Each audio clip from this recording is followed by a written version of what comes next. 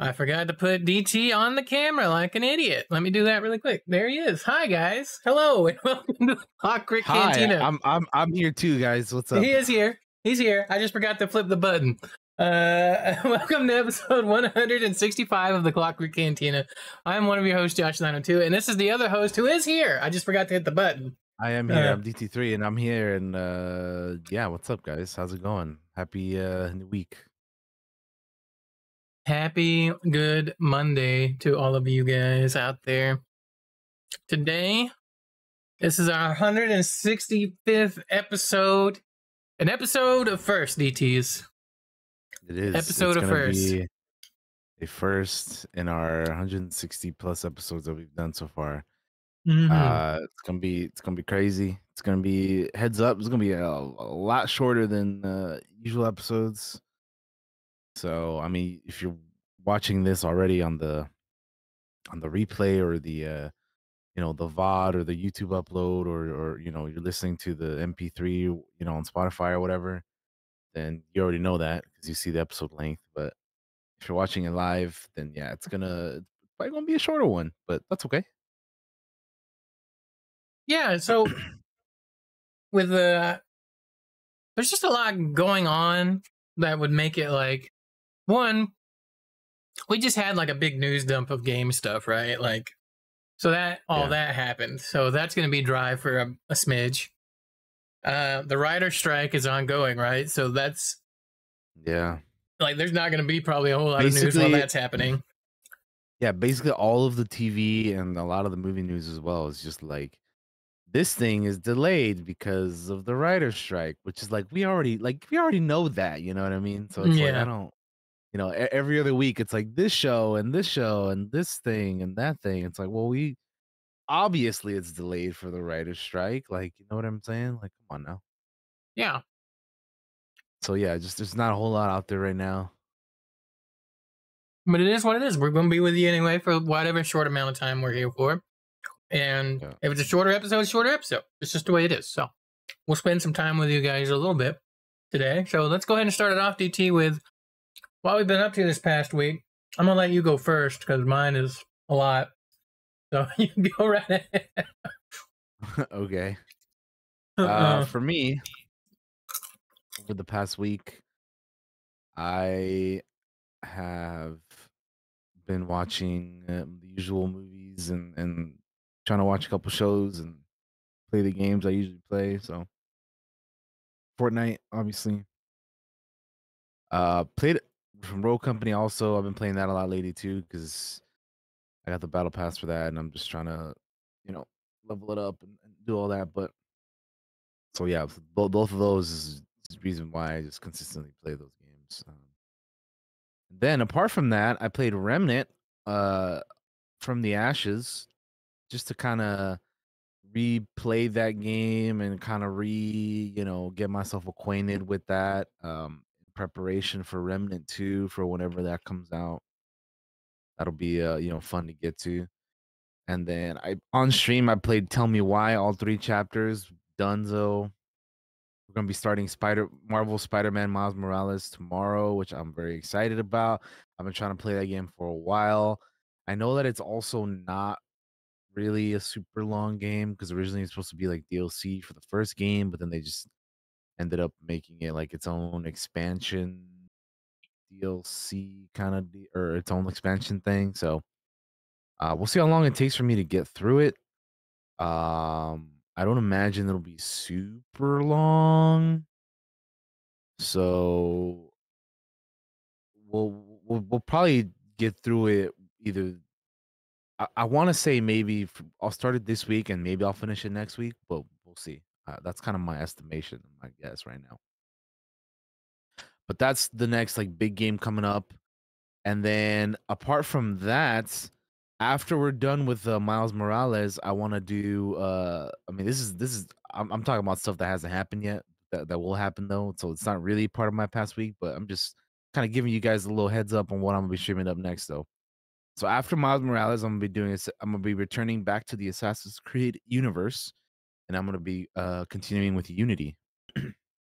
So we got that coming up. But going back to what I have been up to this week, uh, Diablo 4 as well. I played, which I'll be streaming again this week as well for the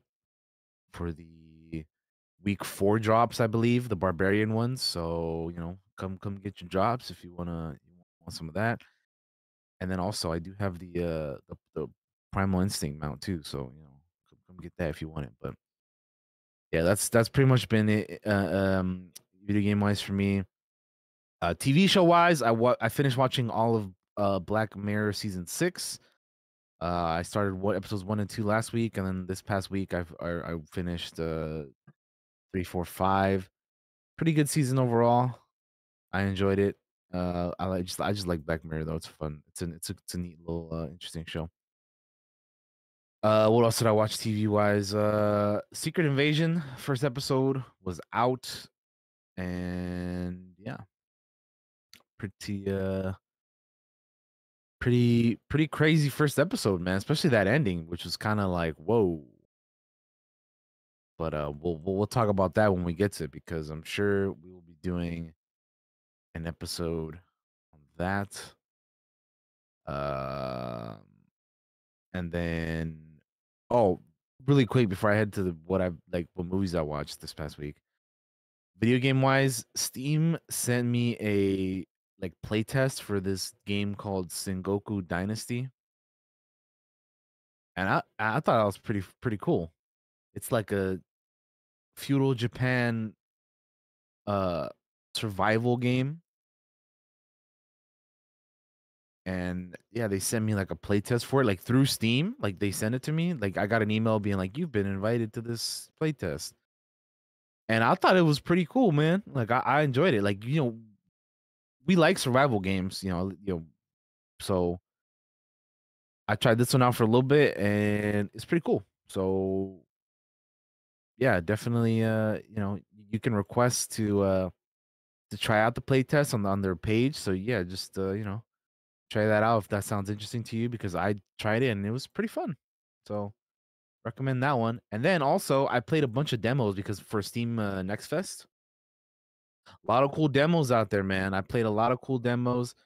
I had like 20 that I wanted to play, but I only ended up playing like half of that, like 10 of them. And of the ones that I played, the ones that I would recommend to you guys are I forgot last week if I mentioned the ones I played, but On Guard was from Summer Game Fest. Strongly recommend that one. Great game. Liza P was fun. The Invincible was good. I Am Future was good. Station to Station was good. Um and then recently I played Contraband Police, which I think is already out. So that one doesn't really count, but cool game. Echo Point Nova. Fun demo. Try that one out if you haven't. El Paso Elsewhere was pretty fun too. If you're into like a Matrix, Max Payne kind of game, that was pretty cool. Viewfinder. Oh man, Viewfinder. So if you know me, you know that I'm not into puzzle games, but that might be the one puzzle game to get me to play puzzle games because Viewfinder that game is trippy and it's fun and it's just cool, man. Like I don't know how. I don't know. That game's cool, man. I want that game. That game's great. I also play a little bit of Venba. That's another fun one that I recommend. But anyway, there's a lot of cool demos out there for you guys to try out. Try them out. Steam Next Fest is going on right now. I think when does it end? I don't know when it ends. Maybe soon, but go over to Steam and check that out because there's a lot of fun demos to try out. Anyway, so movies. This past week, I've been really getting back into the DC AMU, which is a mouthful, but it's the DC Animated Movie Universe, is what that stands for. And I watched Batman versus Robin, which is pretty cool, man. Like, I don't really want to spoil things, but I love these movies, and they got some pretty. That one in particular has some cool stuff that makes me want to play a video game that I haven't played yet, that I really want to play. So it makes me want to play that one even more. Um, then I watched Batman Bad Blood, which is like I guess which is the one that was after that one. And that one was pretty cool. You get some Bat Family stuff in there. You get Batwoman, you get Batwing. Like it's pretty dope. You get more members of the Bat Family. Fucking Dick Grayson like acts as Batman at one point because some stuff happens and Batman is kind of out of the picture for a little bit. So that's kind of cool. Um, Justice League versus Teen Titans also pretty cool. It's interesting. Like for me, like my Teen Titans are always gonna be the Teen Titans from the animated show from the 2000s. Like when I think of Teen Titans, that's like what comes to my head automatically. So like watching this version of Teen Titans from this universe is like so interesting because it's so different from that team. So I always find that funny seeing that. But it was cool. I like that movie as well. Justice League Dark, I had already seen it, but I just rewatched it just to kind of get a refresher on it. And that movie's cool, man. Swamp Thing, Etrigan, John Constantine, like Zatanna. I love me some Zatanna. Like it's a good mix of characters, and then obviously you got to throw in Batman in there because people love Batman, and I mean I love Batman too. But I think I don't think he needs to be in everything, but they throw him in everything anyway. Um, but still, fun movie, good movie. And then the one after that was Teen Titans: The Judas Contract. They need to rename this movie Teen Titans: The Horny Contract because them motherfuckers is horny as shit in that movie, dude. Like that is one of the horniest like DC Teen Titans things like ever, bro. Like, and then they literally have like a extended scene in the movie where it's just like Dance Dance Revolution. Like it's crazy. That movie's something else, bro. But I continue to enjoy the DC AMU movies. They're great. Have a lot of fun with them. And then the last movie that I watched was not a DC AMU movie. I actually watched this one earlier in the week, but it is Centurion, which is a 2010 movie. Romans obviously and all that. It's got Michael Fassbender, Dominic West, Olga Kurylenko, David Morrissey. Pretty solid cast, and it was all right. I liked it for what it was. Um, so yeah, not bad. If you're into like Roman, Centurions kind of deal, check it out. Let me know what you think. Came out in 2010. But that's pretty much been my week. So take it away, Josh. All right. Tuesday, I streamed some dice making, and it was raining that day. And it just rained. It was just really raining heavy, and I finished up the stream because there was a break in the rain, and I was like, or it stopped. It was raining, and then it stopped raining, and I finished up the stream, and I was like, I need to go back up to the main house because the workshop's from a separate, in a separate building outside from the house, and I was like, I need to go back and put the laptop up, but it started raining again. So I sat there and waited for the rain to end. Literally, no thunder, really, no lightning that entire time that I just was doing dice making, right? DC's already heard the story. And probably a lot of you have too, but if you hang out with us in Discord, you've heard it. And I was sitting there and I was typing on Discord because I have internet in the workshop and I was bored, waiting for the rain to stop. And just the loudest lightning strike I may have ever heard. Like, I jumped out of the seat. Like, I almost wish I had been streaming when it happened, just to see if it would have caught it, like caught that lightning strike to see how loud it was. But loudest lightning strike I've ever heard, and the internet died immediately. And I heard a pop, right? And I'm just gonna shorten this up to the short version. Lightning hit I guess the pole out here and ran lightning down through the modem and basically fried the TV and the internet modem, and like a switch box and DirecTV receivers. So basically, the house got hit by lightning and destroyed a bunch of electronics. The good news is the PC was fine. Like every PC we have is fine. News, yeah, that's the best news right there. The PCs being fine. I was just like, oh, thank God. Once I found out all the PCs were good, I'm like, you know what? Very lucky. One, that nobody got hurt. Obviously, house didn't burn down or anything like that.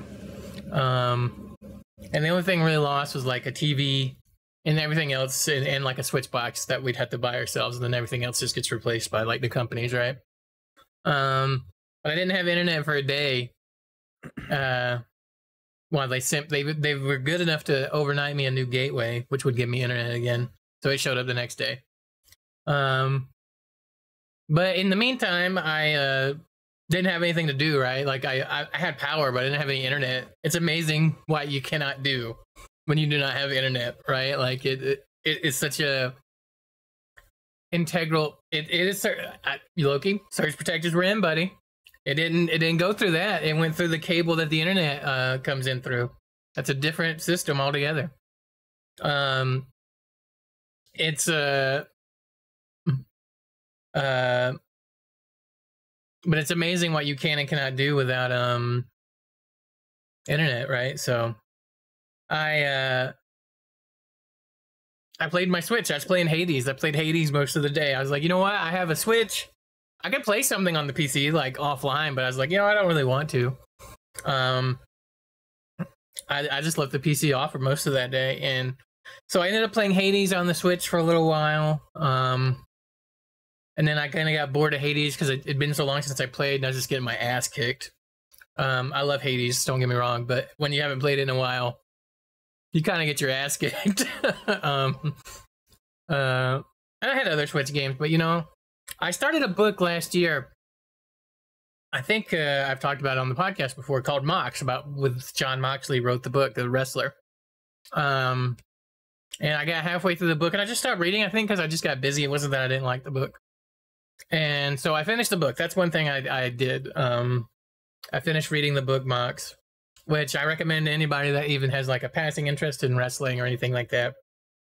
Check out Mox by John Moxley.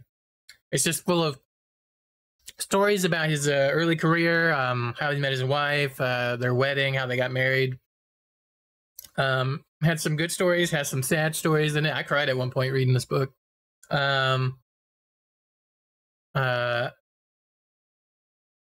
But yeah, it's a good book. Recommend checking that out to anybody that wants to see it.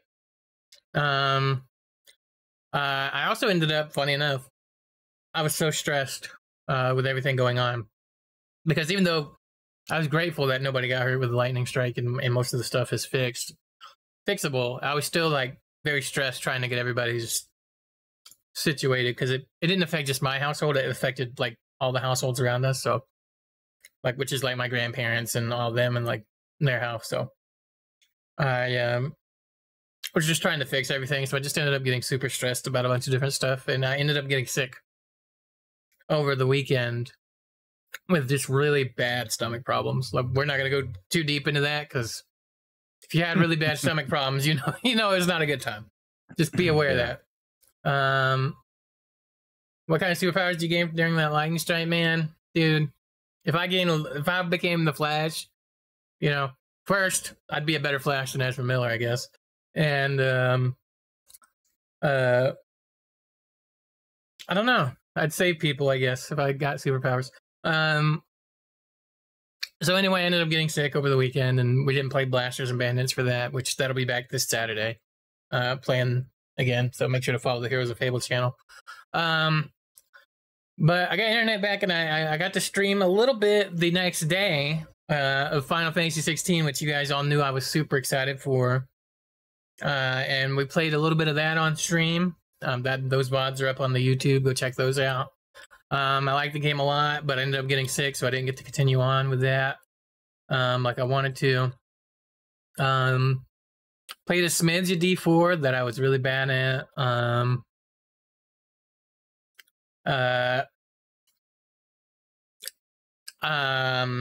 And then I played some Warhammer 40k Rogue Trader, freaking Loki in the chat. hooked me up with I think it's a playtest beta code, I think, or something like that. They're having like a playtest for the Warhammer 40k Rogue Trader. I played a little bit of it. It's really interesting. I really adore it. It's a beta key. Got you. And I really enjoy. First of all, I really like Alcat games. They did all the Pathfinder games that I've played, and I really enjoy those. And when I found out they were going to do a Warhammer 40k game, I got really excited for that because I like Warhammer 40k. I think it's a really cool, interesting universe, right? So hopping in that's pretty cool. I'm going to hop back into it some more later when I have some more time. Maybe if it's still going. A lot of it, like I haven't played as much as I probably like. When I get sick, all I kind of want to do is just lay there and sleep and not really do anything. So I haven't really done all that much with like I haven't like I was so stressed after the internet thing, the whole lightning bolt fucking thing. Like I was excited for 16, but I wasn't excited as I was before all that happened just because I was super fucking stressed out, you know what I mean? Like I don't know how to explain it. Like it was like all the joy was gone from all the stress. It just sucked up everything. So that's kind of like why I was a little bit not getting things done as much with the gaming and streaming and being sick and just the whole fucking mess.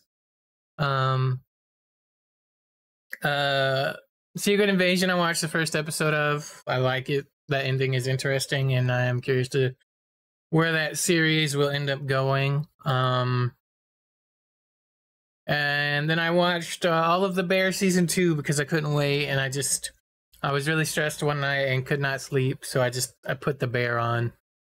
The new season was out, and I thought I'll check this out. And I don't want to say a lot because I know DT's gonna watch it, and I have friends that are watching it, and I don't want to spoil any of it, obviously. But I think that show's gonna win awards again. I'll say that much. And that's kind of all I've been up to. Like it's been very stressful and very stomach issues, and which, to be honest, probably influenced each other. Like the stress probably led to stomach issues, and then stomach issues probably led to stress. So yeah, it's been a great last week, guys. It was awesome. Yeah. 2 thumbs up. Would do it again. Not but yeah, it's okay. It's getting better. Like everything has been replaced at this point, and the only thing is the repair guy is supposed to come out at some point for those DirecTV things, but other than that, we're pretty good here at home. Like everybody is happy. Like we were pretty relieved that the worst of it was just like we lost a TV. That's not a big deal. That's like what, a couple $100? Not a big deal. TVs are cheap nowadays. Yeah. So very easy to replace, and nobody got hurt, and that's the main thing. So yeah. But if you know me at all, you know I get stressed about the littlest things. DT knows this. He knows I send him like 500 apologies whenever I fuck something up, even though he's like, man, don't worry about that. I'm like, I send 500 apologies anyway. Like, I can't help it. It's just how I am. But yeah, that's what we've been up to. We can go ahead and move into gaming news, DT, which is where we're going to have the most news, I believe, this week. Yeah, it's going to be the most news because literally, we have none in TV, and so we're gonna skip TV news this week, and then movie news we got like one thing. So again, it's gonna be a really short episode, really short news portion of the week, but let's get into it, man. Let's do it. The first thing that I have here is that EA Sports and EA Games are splitting apart in an internal shakeup. So this article here is from IGN, and they say that EA is undergoing a major internal reorganization, with EA Games being renamed EA Entertainment. In a message from CEO Andrew Wilson, uh, they said that they're realigning its major studios and its leadership structure in an effort to empower our creative teams. The reorganization includes splitting EA Games and EA Sports, with the former being renamed EA Entertainment. And they signal that EA intends to expand beyond games where possible. We're building the future of interactive entertainment on a foundation of legendary franchises and innovative new experiences, which represents massive opportunities for growth, Wilson wrote in a message announcing the news. We're building the future of interactive entertainment on the foundation of legendary franchises and innovative new experiences. Laura Miele, uh, previously EA's COO, will take over as president or EA president of entertainment, technology, and central development at EA Entertainment. Will she work? She will where she will work closely with Vince Zampella and other well-known executives. Cam Weber, who rose out of EA's football games, will continue to lead EA Sports. Both will enjoy expanded control over their respective labels, intended to give them more oversight over budgets and decision-making flexibility.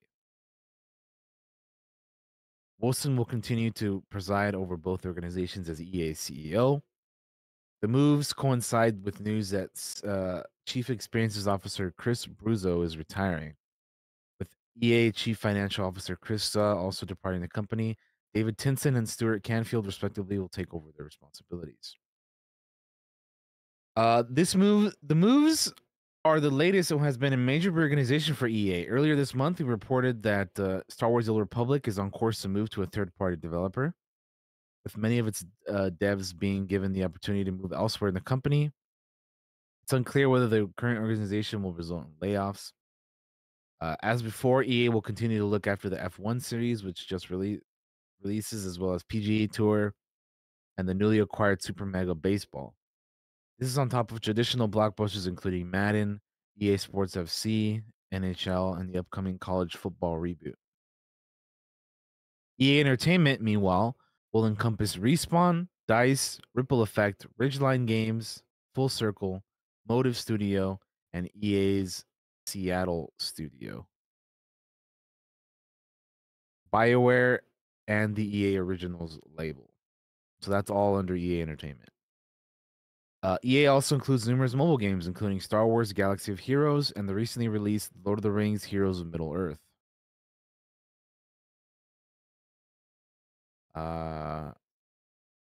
Much of the current structure will remain intact, with Zampella continuing to lead Respawn and Battlefield. Samantha Ryan will likewise continue to be in charge of BioWare, Max's Full Circle Motive Studios. Apart from giving studios leaders more control over their respective domains, the big change appears to be centered on separating out EA Sports, which continues to be EA's biggest profit driver. EA Soccer's Sims, in particular, continue to be major money machines for EA, with FIFA 23 pushing the publisher near $2 billion in net bookings. Over the coming months, Stuart, Laura, Cam, and David will partner closely with the studio leaders to organize these organizational changes, further embedding dedicated capabilities into the franchise teams and driving operation rigor, Wilson wrote, claiming that EA's business remains strong. Um, also speaking about Jedi Survivor, which is an EA game, they said that it quickly became a top-selling game amid solid reviews. And their next upcoming game is that Immortals of Avium, the new Magic FPS game, which was delayed not long ago, like very recently, right? Which is supposed to come out on August 22nd. So lots of EA news here with this. The main thing is that they're splitting up EA Games and EA Sports, and they're redoing EA Games into now EA Entertainment, which, they're planning on, I would imagine, doing TV shows and movies and other stuff now too. So what do you think of that, Josh? They're gonna you think they're gonna charge you to for DLC for movies and TV shows? Oh God. I'm just kidding, obviously, but I'm just going along with the You'd meme. say just kidding, but it'll happen. It'll like if they could find a way, right? If they could find a way to monetize that, you better believe they would. Just kidding, just joking. Be careful with our powers, DT. I know. Honestly, I don't. Cool, I guess. Like, I don't have a lot of thoughts on it. Like, they want to make things into other things. Like I don't know. Like a Titanfall show would be kind of cool, you know. Like or a movie, or you know, who doesn't like a giant mech? Show or movie, like that'd be kind of cool. I don't know, like my brain's like, there's two ways this could go. It could be success or it could suck ass, right? And like because like what do you want to stick to? Do you want to diversify your portfolio more by adding other things like more movies and television shows, or do you want to focus on what you're good at, which is video games, right? So like, what if they become so focused on this entertainment, right, versus, you know, video games, right, and they become more focused on TV and movies and end up just sinking everything? Like, I'm not a fan of that, like the thought of that, because like, you know what you're good at, which is the games, right? Like, even though we give EA tons of shit, like they're kind of doing well right now. Like Jedi Survivor is good, and that. So I mean, but the opposite is also like they could hit it out of the park. You know, this shakeup could be something that they need to really make them do even better than they are currently. So I don't know. I don't want it to fail. I guess it's like I don't want anything to fail because it has franchises I like, right? Like just want things to do better. You don't want them to fail and crash and you know so on. EA Sports will still be doing well. Look, it doesn't matter. Like, here's the thing. With FIFA, they're gonna do well because it's sports games, right? It's sports games. They sell. Like, it doesn't matter how good or bad they are. They sell every year.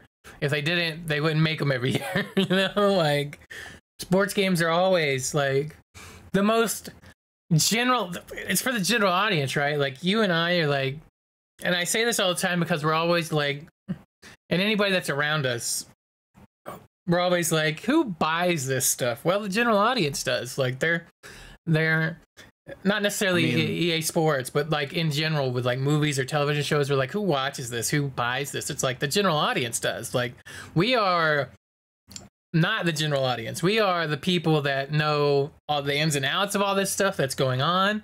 We watch all the, not necessarily drama, but all the things going on behind the scenes, right? So I don't think the general audience does. When they see like a movie, they just see it like advertised on TV or on a website, and they're like, I want to go watch that. And some of us are left scratching our heads like, how could something so dog shit make so much money? Well, that's because the general audience liked it, not necessarily because people like us like it. In the know. What were you gonna say, DT? I kept ranting. I would say that being said, I got the newest FIFA though. Like, you know what I mean? Like I haven't bought a sports game in so damn long, but like, because I used to be somebody that bought them every year. Like I would buy the NBA 2Ks or the NBA Lives and then the FIFAs, right? Like years ago, I would buy like both of them every year. Every year I'd get both of them. And then like sometime around 10 years ago, I was like, I stopped. That like 2012 is kind of when I stopped. Because I remember getting FIFA 13 and then that was it. I stopped playing them. And then it wasn't until like last year where I was like, you know what? I kind of miss playing FIFA. So I bought 23 because it was on sale. And, you know, I would enjoy it more if they didn't have to fucking make you, every time you want to play it, do some secure boot bullshit. So EA, get your stupid shit fixed, man, because that shit annoys me, dude. You guys should have been in voice with us the other night. DT and some of the others were talking about this, and I was like, I'd forgotten about the secure boot thing. Stupid ass secure boot, man. It's fucking dumb, dude. Like if, like, don't I don't even want to get started on it because it eats me up, bro. I hate that shit so fucking much, man. God damn, I hate that shit. It pisses me off so goddamn much. But anyway. But you bring up a good point, which is like you used to buy those sports games every year. I used to be the same way with Madden. And the reason why is it's very simple. I bonded with sports with my dad, right? And like it's a game that we could both play together. Even Yeah. though he would trounce me because I'm a child trying to play football, like I know what's going on. Um, but it was a thing to like hang out with your parent, for me anyway, to hang out with like my dad and play football. Like we always bonded over sports. So just like the EA sports games are always going to make money just because the general audience is like everybody can get into it. Like when Paula was getting into football, like she even thought about getting a Madden and learning to play the football, right? Like we talked about it in Discord, with the video game. So yeah, those games will always make money. So they'll be fine. Yeah. And it's probably good for them to kind of split that up too, because those are two completely different genres. That sports, EA Sports is just so much not bigger, but it's just so big on its own. Like, does it need to be rolled into the entertainment part? Not really. Yeah. No. But yeah, I hope it's a success. Like, I don't want failures. I don't want people to lose their jobs or anything like that. And I'm kind of curious to what we'll see in the next, 10 years. If this, because this will be one of those things that you're not going to know the success of for a very, very, very, very, very long time. All right, DT. I think that's enough on the EA things. What do we got next, bub? Next up, well, we're gonna be talking about that thing I just mentioned about Immortals of Avium. They has been delayed for a month. So originally, it was supposed to be releasing on July 20th, which is next month, but they pushed it a month after that to in a couple of days to August 22nd. Um, there's a full statement signed by developer Ascendant Studios and the game's director Brett Robbins that says, "As you know, this is our first game as a self-funded independent studio. We set out 5 years ago to ambitiously make an original Magic FPS in a new fantasy world. Along the way, we worked through a pandemic, built a new team, developed on Unreal Engine 5.1, and pushed the boundaries of what we thought was possible. Now, the finish line is in sight. The recent feedback to the game proves to us what we already felt, that Immortals of Avium is something special. In order to realize our full vision, we're going to take a few extra weeks, making our new launch date Tuesday, August 22nd. This will give us time to further polish the game, finish optimizing all platforms, and deliver a strong launch. We owe it to ourselves and to you to get this right." So that's what they had to say about it. And yeah, good luck to them. Um, everything that I have seen from this game personally didn't really do much for me, but I mean, hopefully they do well and then they're able to, get everything right. Because as we know, you release a game at launch and it's not good, it's kind of forever your kind of legacy at that point. Um, even games that have released bad and then eventually were kind of helped along the way over the course of its lifespan, like No Man's Sky and Battlefront 2, or like we acknowledge that the things that they did, but to a lot of other people out there that don't realize, they're kind of still at that game that was released uh poorly, like badly, so Yeah. good luck to them, man. I honestly, I was kind of hoping this game would surprise me because I kind of feel like the same as DT. Like, it doesn't really grab me or make me super interested just in what I've seen. Like, but I was like, I always kind of hope a thing will come out and just have like the best reviews ever, and like, and it's something that maybe it didn't interest me at first, but it's like the reviews are so good I couldn't ignore it, right? So I was kind of hoping for that with this game. Um, um, it's cool that they're delaying it, so even if it is a month, to be like, yeah, we're not up to where we really need to be, so we're gonna delay it and get it all polished up. So that's cool at least. And I'm really interested to see how it is when it comes out. Next month, I guess. Now, Well, two or months, but yeah. 2 months. Yeah. Sorry, my timeline is getting messed up here because I was looking at July and I was like, it's July. No, it's not. We got a few more days till Yeah, July. So we do. I mean, it might as well be though, right? Like we're close enough. We got what, 4 more days. Damn, dude, we're already almost in July. That's crazy, bro. I know. right. I say this It is every year, nutty. but it's crazy how quickly time passes, man. We're already halfway through the year. It's nuts. It's okay, DT. I'm gonna close my eyes any minute. We'll be in the year 2030, I'm sure. Shit. Yeah. Anyway, what's next, bub? All right. Next up after that, we have the Nintendo Direct. So this past week we had a Nintendo Direct happen in the wee hours of the morning over in my neck of the woods. Um and I've seen some of this. Well, I watched all of it, but like I didn't watch all of it, if that makes sense. I kind of like skimmed through it because No, I got you.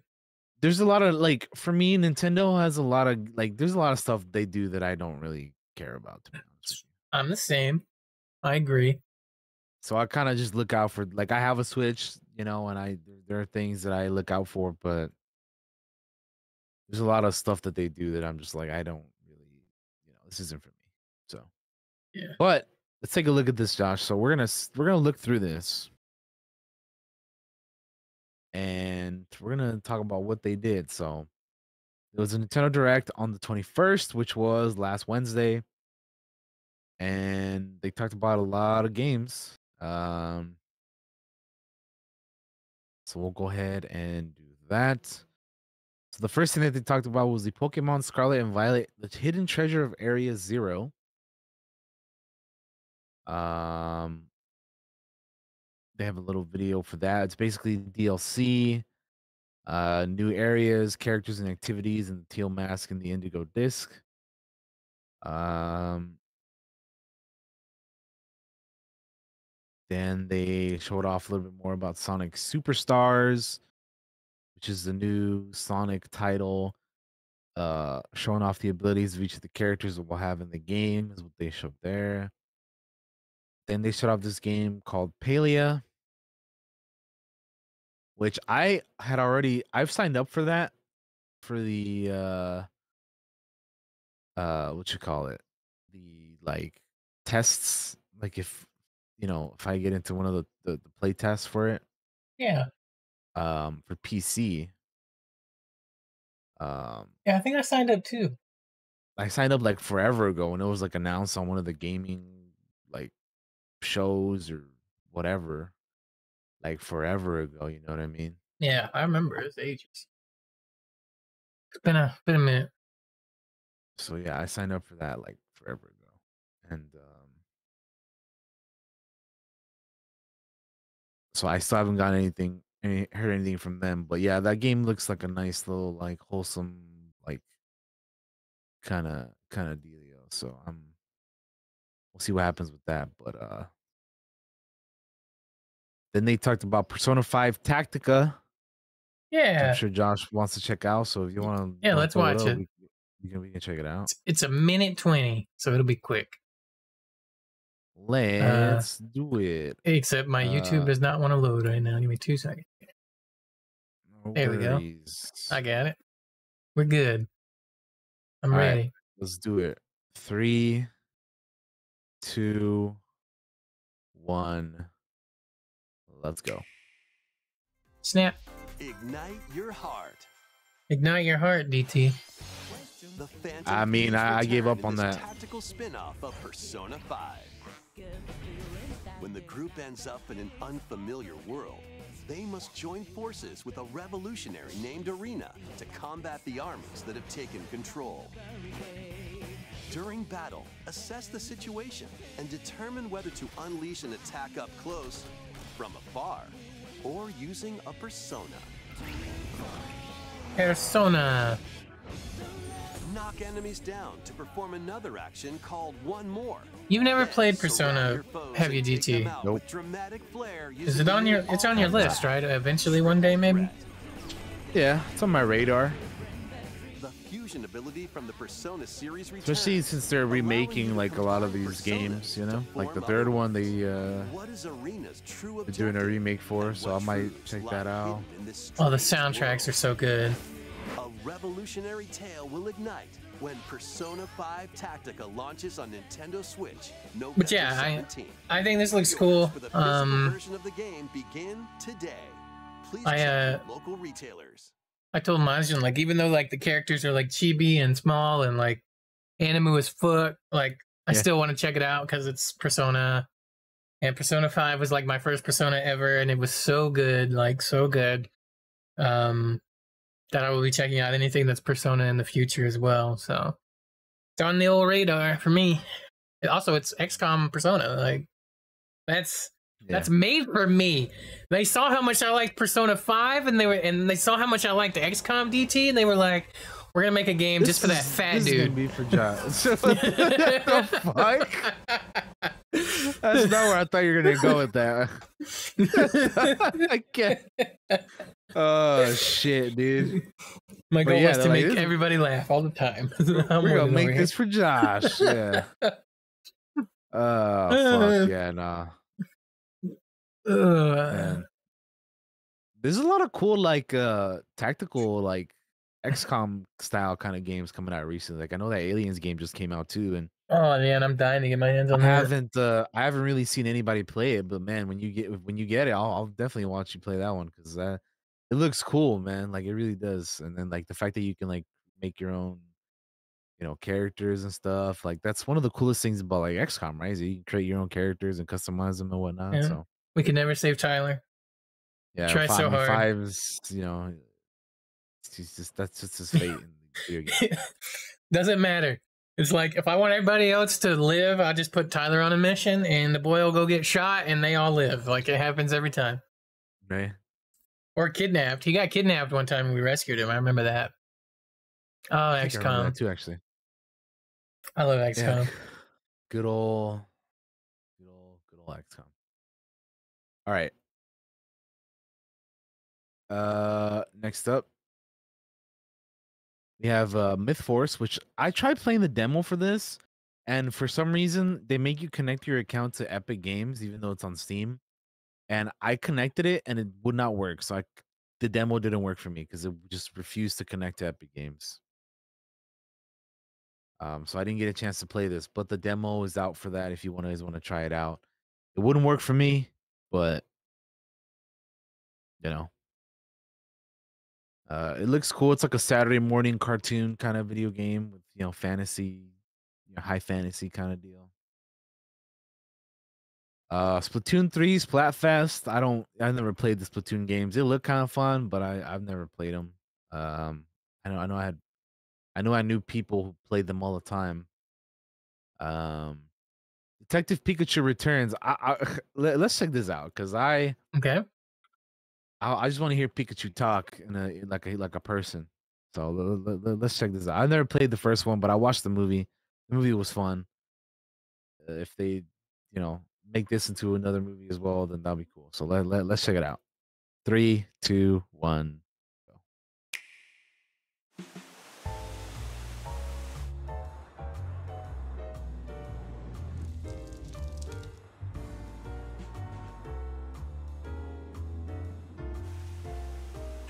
An even stronger bond between the people and Pokemon of Rhyme City, I hereby proclaim this day the start of Pokemon Friendship Week. Tim Goodman. Pikachu.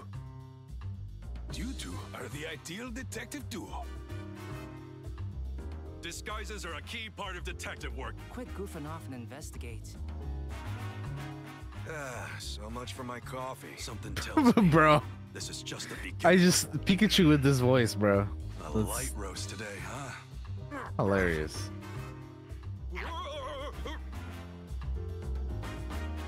Ridiculous.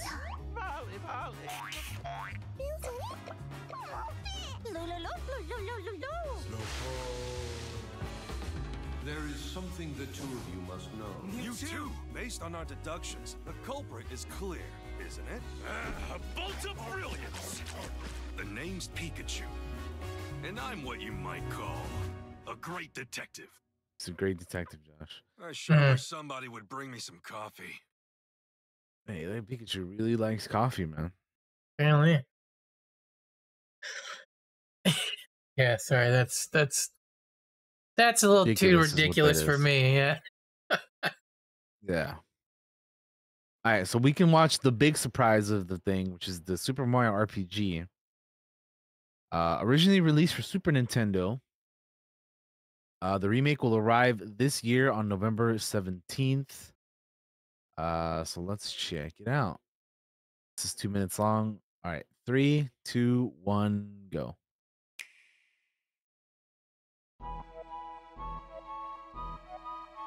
Look at that. Dang.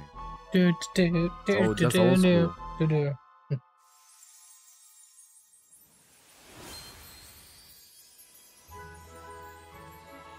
Whoa, 2023. Man, looks crazy.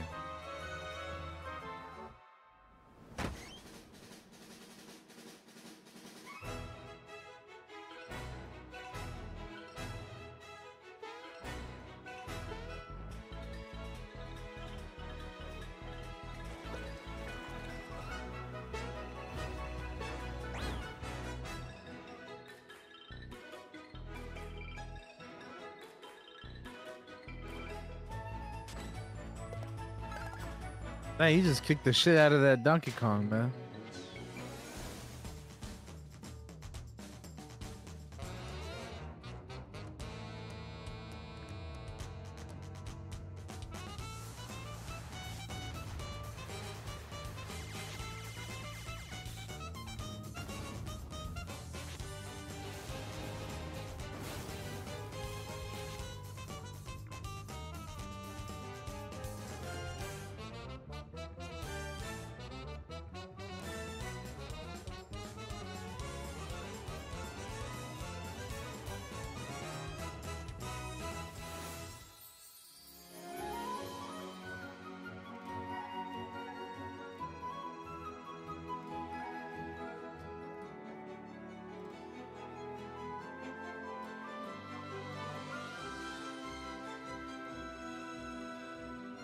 Pink ass star right there.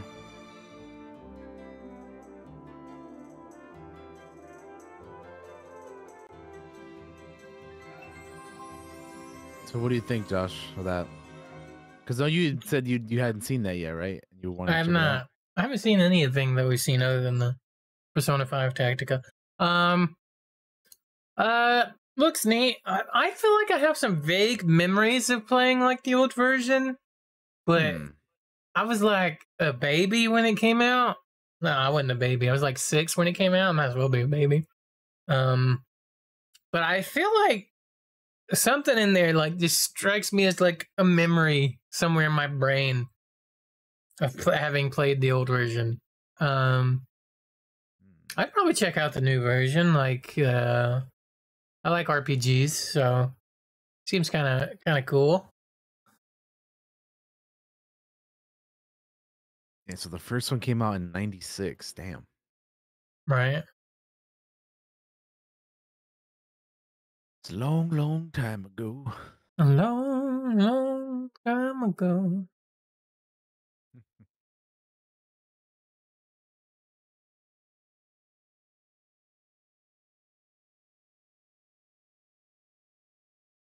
All right. Then after that, we had a new Peach game. They're coming out with an untitled Peach game. Finally, after so long, she's getting her own, game. Luigi's Mansion Dark Moon, an enhanced version was announced for later this year. And then the Batman Arkham trilogy is coming to the Switch as well. Arkham Asylum, Arkham City, and Arkham Knight, all with their DLC, will be arriving in the fall. Gloomhaven is coming on September 18th. Just Dance 2024 on October 24th. Silent Hope, which is a action RPG where 7 warriors will join together with changing dungeons to face monsters. That's releasing on October 3rd. And then we got a game for all the Animal Crossing Stardew Valley people, which is called Fae Farm. Farm sim RPG making a comeback on the September 8th release date. Hot Wheels Unleashed 2 coming on October 19th. And then let's check out this game, Manic Mechanics, because it's kind of like Overcooked, but with car mechanics. So Yeah, let me I'm get this curious open. about this one. And this is coming out in a couple weeks, I believe. July All 13th. right. So yeah, 2 weeks from now. So let's check it out. I'm ready. 3, 2, 1, go. Welcome to Octane Aisle, where we'll do anything to keep our motors running. Life is fast-paced around here, and sometimes things can get a little hectic.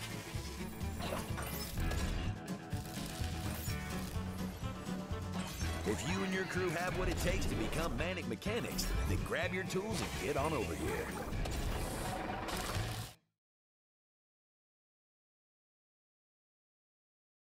Okay, so I got I like this style of game, like the Overcooked style of games. Like there's like moving out, and all these different versions of this kind of game. So I was just curious to see what this one would look like, and it's not bad, but Okay. definitely like you need like a group of people to play these with, because like sometimes I feel like playing Overcooked, but I'm like, I'm not playing that alone. That's that's you know what I mean? Like you need people to play that one with. Um, but yeah. The next thing that they showed off was uh Super Mario plus Rabbids Sparks of Hope DLC. It'll be the second DLC for that game, I believe. Showing off a musical role with new areas and enemies to face. And I believe it's already out as well, that DLC. Dragon Quest Monsters: The Dark Prince. Combine monsters from the Dragon Age or Dragon Quest franchise to help you on your quest and become a master of monster kind. This one is scheduled to release on December 1st.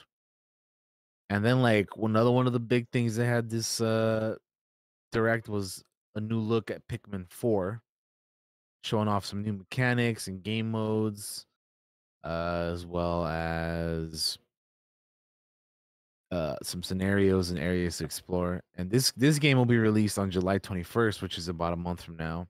That's my birthday. And oh well, there you go. It comes out on my birthday. You're getting a lot of stuff on your birthday this year. Barbie, Oppenheimer, Pikmin 4, man. Hey. I mean, it makes sense because it's a Friday. Usually Friday is a good day for shit to release, so makes a lot of sense. The demo will be available in 2 days, so on Wednesday you can get a demo. Oh, that's cool. 4.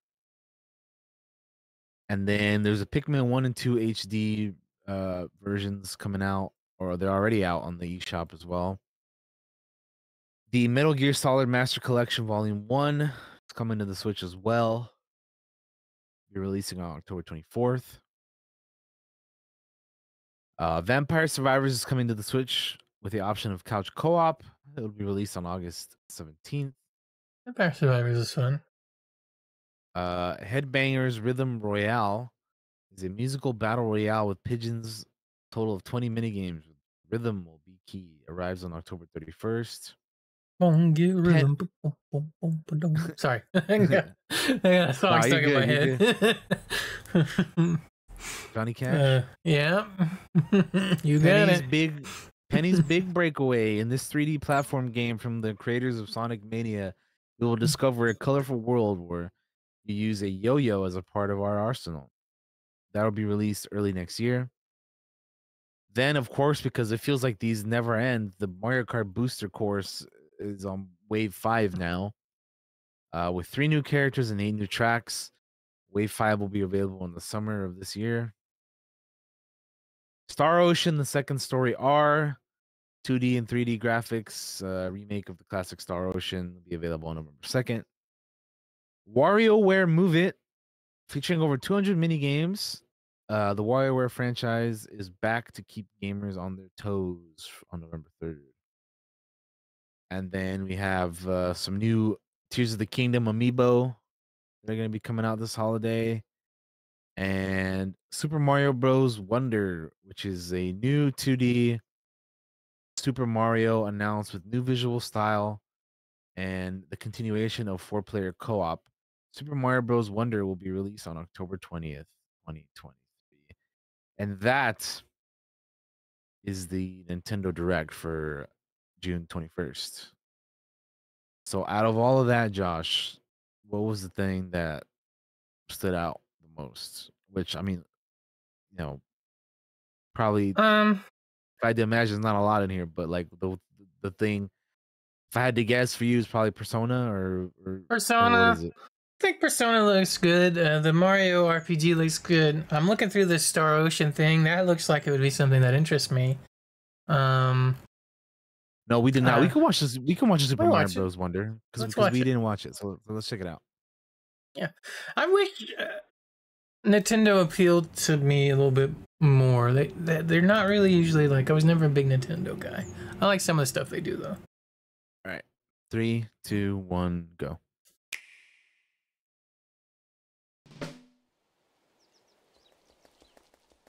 I feel you. I'm kind of the same with Nintendo though. Funny enough, my first like console that was mine is was an N64. Right? Same. And I feel like there was a lot more variety from games on that than there is nowadays. Like crazy to think that I played like Conker's Bad Fur Day on the N64, but nowadays you can't get anything like that on there. You know what I mean? Or on a Nintendo console.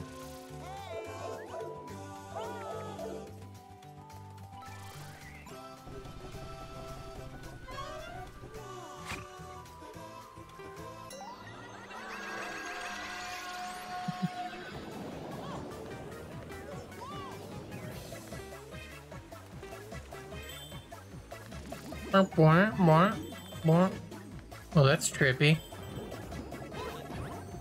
I was gonna say, is Mario on shrooms? But the answer is yes. Right? He's always on shrooms. Yep. Got them shrooms on deck, dude. Shrimpy Mario does look a little weird when they showed him at the start. Super Mario Brothers Wonder. It's your boy Luigi.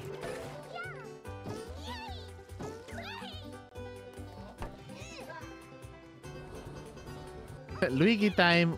Oh yeah. Luigi time. Oh no.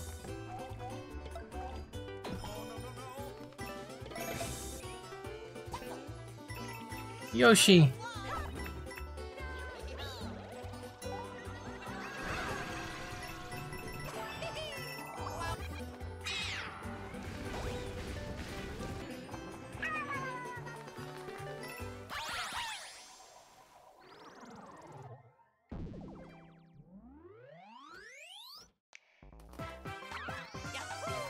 Yahoo! So there you go. Super Mario Bros. Wonder. October 20th. But wait, there's more. There's more. They tricked me. Turn into an elephant. Oh no, his Elephant Mario. That's how dare they put me in this game. So there you go. It's a good podcast, guys. We had 2 fat jokes in here. What were we?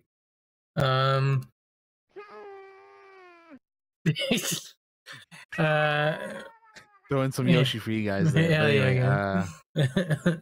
so that's a Nintendo Direct. So yeah, you were saying that you're looking at the or you know, Persona stood out, or Mario RPG, and then you're looking at the Star Ocean thing. Yeah, the Star Ocean thing seems like it'd be like a me thing. I could see that. But yeah, how about you? Anything for you? I don't know, like not really. Like a lot of the stuff on here, it's like I have Mario Kart, but I never got the booster course pack because I just don't play it anymore. You know, I haven't played it in a long time. Some of the stuff on here is just like I like it looks. Some of it looks kind of cool, but I'm like, am I gonna get it? Probably not. I mean, the thing that probably stands out the most for me is probably the Manic Mechanic game and Palia. But like the thing is with those games, I'm just gonna play them on PC. You know, so it's not really Right. like a thing that stands out to me on for the Switch. You know, so yeah, I don't. There wasn't really nothing for me this Nintendo Direct. I gotta say, um, I feel like some of you guys might think I'm being a shitty snob when I say this. The further along we get without a Switch 2, the even less interested I am in Nintendo games, just because they look so old at times and like so dated. Like maybe I'm a snob. Like if the gameplay is there for some things, I can overlook that, but it gets a little harder, um, for me, as we get more in its life cycle of the OG Switch. Like when we looked at, what did we look at? Which one was it? We looked at something. I think it was Persona 5 when I was looking at it and I was like, I saw like some of the textures and stuff on the side and they're a little like pixelated and not looking really that good at times in the back. And it's just like, your normal person doesn't notice that, but I notice that, right? So for me, it can kind of make it a little bit harder for me to be in on the Switch a little bit. It's like they're putting the Batman trilogy on the Switch too, and I can't help but be like, man, that's not gonna look good, you know? Like it's not gonna like graphically look like it would if it was on the PC or even on one of the consoles, main consoles, right? So that's kind of like why I have maybe a hard time now with Nintendo. Maybe as before I didn't like. I need like a Switch 2, which I couldn't afford a Switch 2 anyway right now. But like the graphically, it's a little hard for me. Yeah. It's funny how you notice this shit as you get older, right? It's like when it comes to like graphics and things. Like when I was a kid, I never thought, man, I just thought everything looked cool. Like as a kid, I'm like, that looks cool, that looks cool. Like none of that bothers me. Now that I'm an adult and like, and my tastes are the way they are now, and it's like, and I've had a good PC for a very long time, right? Like I can't help but notice it. yeah, Now, I gotcha.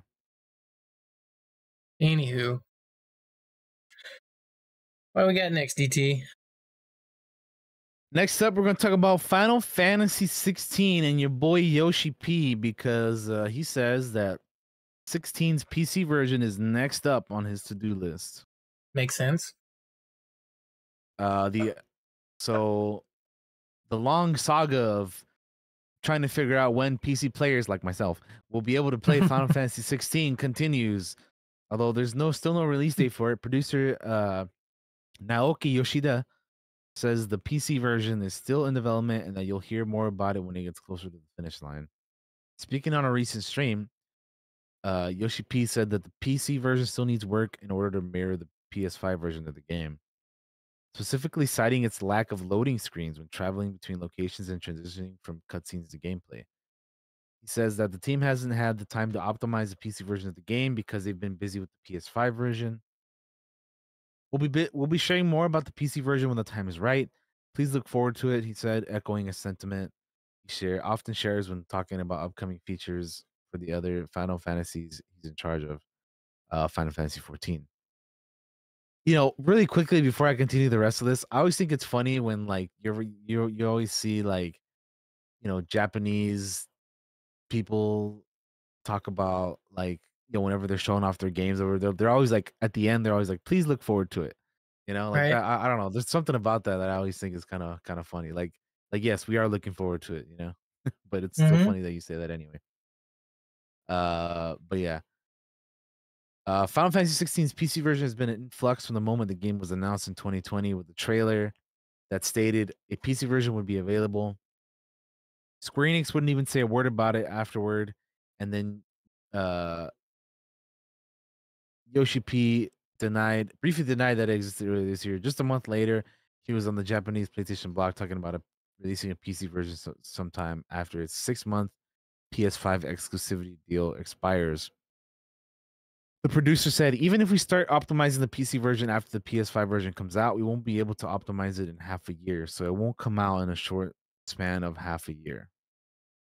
So the wait continues, but it's good to know that it is on their priority list Yeah. for next thing in line. Because everything I've seen from that game looks fire as hell, and I can't wait to get a chance to play it when it comes to PC. Because yeah, it looks awesome. I really like Yoshi P. Like, look, I feel like most game devs wouldn't even think about, like, we know it's coming to PC. They would never, like, here's what we're doing next, right? We're going to work on the PC version. Like, I feel like most wouldn't even mention it, right? But Yoshi P, he's like, listen, this next thing we're doing, he wants to give hope to those people that are waiting for the PC version, like UDT, and I'm sure tons of other people that are waiting. Yeah. So I'm glad that he addresses it, mentions it. It's like, listen, this is what we're working on. It's next. It's coming. For those of you that wait. So I don't know. It just makes me like and respect Yoshi P even more, and I already did like him. So, it's pretty cool of him to say that.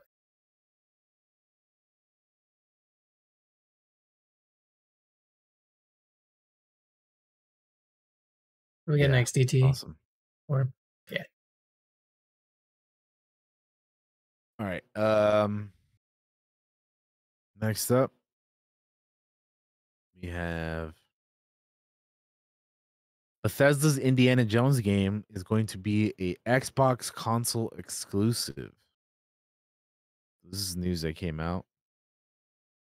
The deal with Disney was initially for multiple platforms, but changed after the Microsoft acquisition. Bethesda Softworks' upcoming Indiana Jones game is exclusive to Xbox consoles and PC. Head of publishing Pete Hines said during the Microsoft and Activision Blizzard Federal Trade Commission hearing last Thursday. The game is expected to be available at release on Xbox Game Pass. Bethesda announced that the project's development in 2021, just months after Microsoft announced its acquisition of ZeniMax Media, of which Bethesda is under, in a $7.5 billion deal. That deal, which was finalized in March of 2021, Machine Games, responsible for the most recent Wolfenstein games, is developing the game under Disney's Lucasfilm Games label. No release, timing, or platform information were given at that time. The new details on the Indiana Jones platform exclusivity were revealed during Hines' testimony in a San Francisco court. Hines revealed that ZeniMax's original agreement with Disney would have put the Indiana Jones game on multiple consoles. After Microsoft's acquisition of ZeniMax was announced, Disney had questions regarding console exclusivity.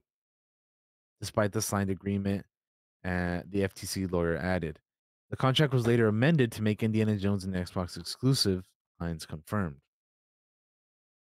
He also added that Bethesda signed an agreement with Disney before the Microsoft acquisition and said that Bethesda was an independent publisher that couldn't afford to miss while it was fighting publishers that are already multiple times larger.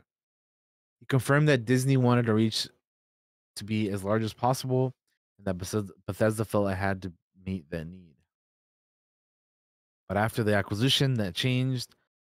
Hines said there were several different reasons for that change, including the idea of how many players it would bring to the Xbox Game Pass. Microsoft and Bethesda are also looking to reduce risk around meeting the demands of the licensor. Hines related this back to the topic he discussed earlier regarding the irresponsibly large game, where Bethesda was benefited by being able to support the game on fewer platforms. Last year, Todd Howard, who will executive produce the game, called Indiana Jones game a bucket list project. And as popular as the franchise has been, there's been very little in the way of Indiana Jones video games other than the Lego adaptations, uh, being the most recent stuff. So there you have it, guys. Indiana Jones is not gonna be on PlayStation and the Switch, basically. So it'll be on Xbox and PC and Game Pass, of course. Um,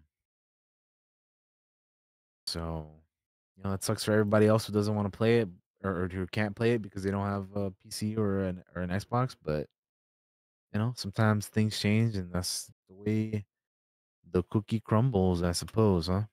Yeah. It's one of the downsides of like monopolies, right? And like exclusives and things. It does like the whole Microsoft PlayStation, this then Blizzard thing that's ongoing right now. A lot of interesting info is coming out of that as well. And this is like one of those things, right? So, I mean, as we're doing this podcast, I see Wario tweet out something about Microsoft considered acquiring Bungie and Sega to bolster the Game Pass. Yeah. With some screenshots of emails and stuff too. So that's crazy. But anyway, continue. Yeah. Which my thought process on that is like, Microsoft, you can't own everybody. Like, like you can't, like, I know you want to. I know for you it's good, for the consumer it's not like it's weird because like I'm fine with them taking Blizzard, right? Like because for Activision Blizzard, I should say. Yeah. Because I want things to change over there, and I like a lot of the stuff that Microsoft has been doing with the things that they acquire. But at the same time, like there needs to be a point where they stop, right? Because if it all gets under one big giant umbrella, it's not good for you, me, or anybody that plays games to be like beholden to this one company, right? Like this one massive monopoly. It's no good. So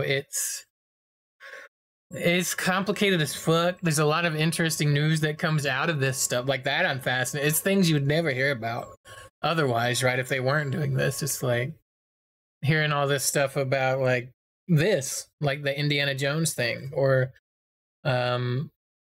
some of the stuff they have said with like I think Starfield and like other stuff coming out of that. It's like I wish I was a more educated person to be able to go through all that and understand all of it and what this line of text here means and why that's very important. I'm not. But what does come out and is simple enough for me to understand, I find absolutely fascinating. And how big businesses do business and this whole merger or acquisition thing with Activision Blizzard is fascinating.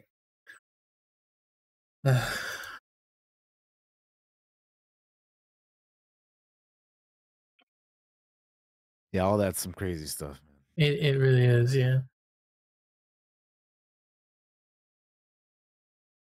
All right. If you're ready, though, we can move on to the next thing. Sure. She still got a couple things here. The next one is, according to the LA Tourism Board, E3 2024 and 2025 are canceled. However, the ESA says no official decision has been made yet. So, they're saying, insiders, people are, again, according to the LA Tourism Board, are saying that EA is going to be canceled, or E3 is going to be canceled. But let's be real, Josh. Like E3 is not what it once was. It has not been for a number of years. The pandemic and COVID and all that stuff did not help bringing it back either, and all that. So like, why why do they feel so strongly the need to bring it back? Because I think like Jeff Keighley's got it locked down now with Summer Game Fest That's the and all the thing, stuff he's right? doing with that, you know? Yeah, it's E3's dead, dude. Like, I have no problem saying that it's dead because you go this long without a show. Jeff has moved in.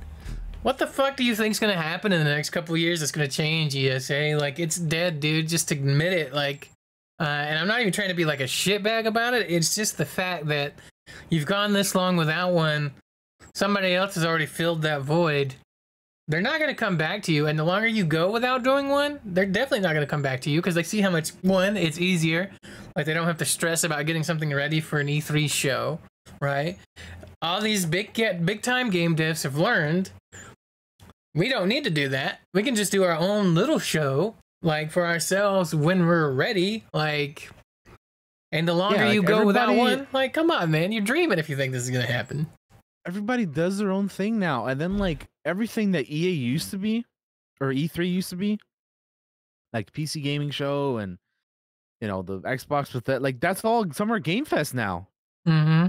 Like what are you gonna do at E3? Like what's gonna be different from Summer Game Fest that you're gonna be doing differently? Like everything that they used to do is now a part of Summer Game Fest. So I don't understand what they're gonna be having that is not. You know what I mean? Like what are they gonna do? Like when was the last fucking E3? Was it like 2019?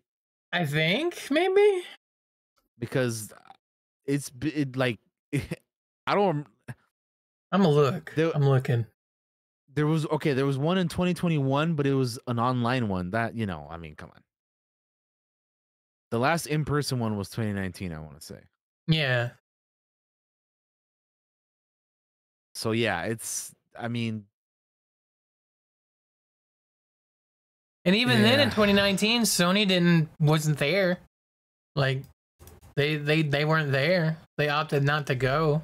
Yeah, everybody does their own thing now. Like it doesn't like what do they plan on doing?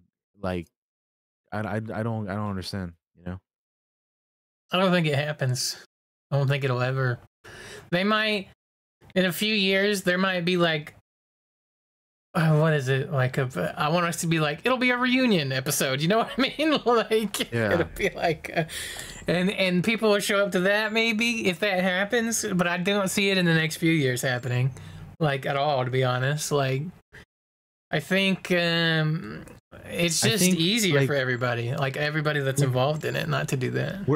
We're just in different times now, man. Like E3 made more sense, like 20 years ago when we didn't have like the ability to stream at any given moment, like when when all these,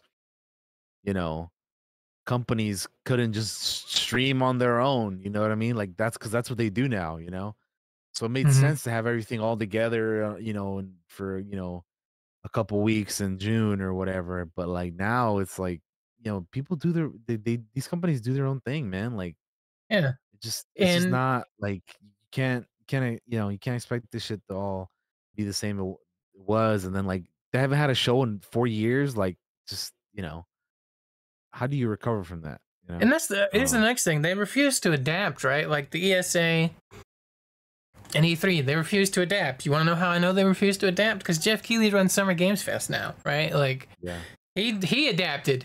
He had the vision. He saw, right, what he could do, and he does it. So like, not to be a turd, but you missed the boat, my guys. Like, somebody that was a little bit more forward thinking kind of got on there and made that other stuff possible. And you guys were just kind of worried about the in-person event that kind of got dated and old. Is it a bummer? Yeah, I grew up with it. I liked E3 as a kid and getting up early to watch all the conferences and stuff. And like, yeah, I thought it would have been cool to go a year or something and check it out. But man, times changed and you didn't. So unfortunately, that's just the way it is. Yep. That's the way it is. All right. All right. Well, we can move on then. We got a couple things here left still. One of which is Xbox Perfect Dark reboot is still years away. At the Game Awards 2020, Xbox unveiled a new game from its fledgling studio, The Initiative, a reboot of Perfect Dark. The 2-minute trailer was purely cinematic, showing off its eco-futuristic Earth as the camera soared over the massive city, bedecked in greenery. After zipping through a skyscraper, we saw a woman gazing in the distant pyramids amid a raging storm. Did you find what you're looking for, Agent Dark? A voice asked. Not yet, replied Joanna Dark. This is only the beginning. 3 years later, developer of the initiative is still in many ways only at the beginning. At the time of the trailer, created by an external CG house, was shown, it was very obviously far ahead of anywhere the game was at, according to one developer who was working on the initiative at the time. We hadn't even figured out any of our core game mechanics. We didn't even really know what type of game we were making. But as we know, teasing new games with cinematic trailers years before the game itself is ready is a common practice in the industry. But the initiative's radio silence, combined with the reports of major attrition at the studio, have sparked questions about the project.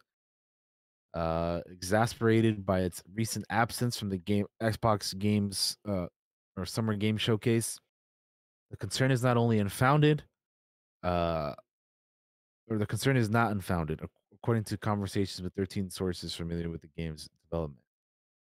Little meaningful progress has been made on the game since that 2020 trailer.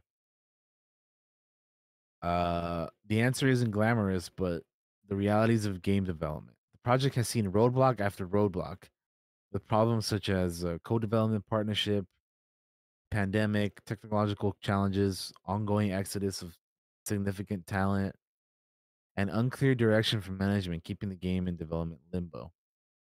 And with a new partnership with the Crystal Dynamics appears to be finally bearing fruit, multiple sources who have worked on the game recently say that Perfect Dark is still in the earliest stages of development, estimating that it's still roughly 2 to 3 years away from being ready for release.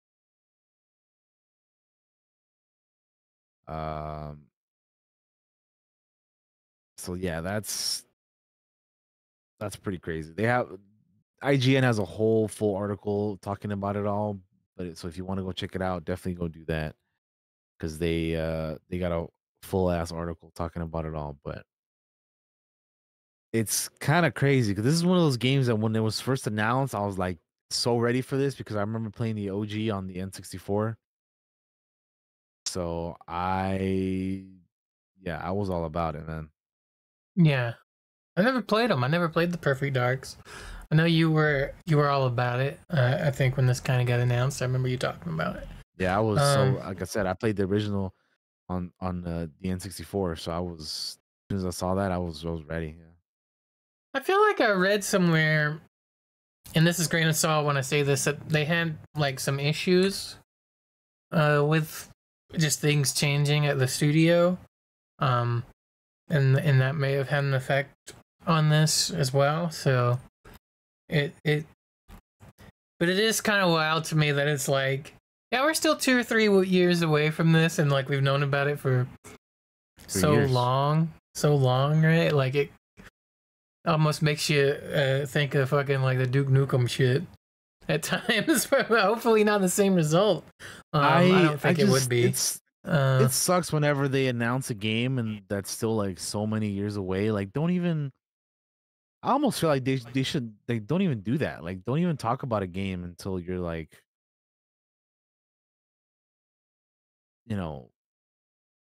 ready. Like, unless it's like a couple years away at most, like don't even talk about it. Like, I don't. Right? Like they did this so early. I don't want to hear about it. Yeah. And like when they're like, we didn't even have our core game concepts or any of that stuff down, I'm like, then you definitely shouldn't have had a trailer out there yet. Like, you had a CG trailer and you didn't even have the game laid out. That just seems so insane to me. Like, and it's the same thing with like Beyond Good and Evil 2, right? Like, We've gotten a trailer. They talked about it, and then like it's just been nothing, right? It's been radio silence. It's like, ugh. That game has been talked about for what, like 10 years now, and it's like, where is it? Like, what is going on with that game? Vampire Bloodlines Masquerade 2. Like, what's another game? Like, what the fuck is going on, dude? Yeah, right, Yorko. Yorko says the game trailer will premiere at the next E3. Yes. Oh man, yeah, Metroid Prime 4, dude. Damn, yeah, that's another one that we've like.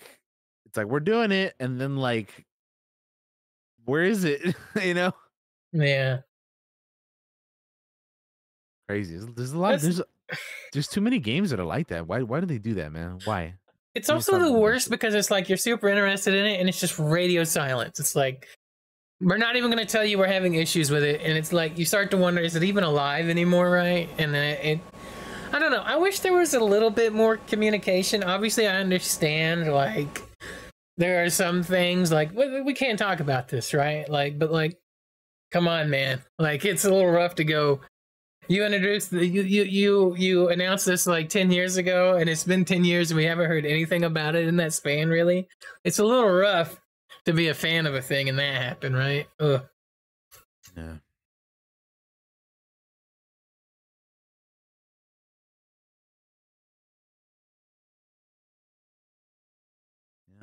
Yeah.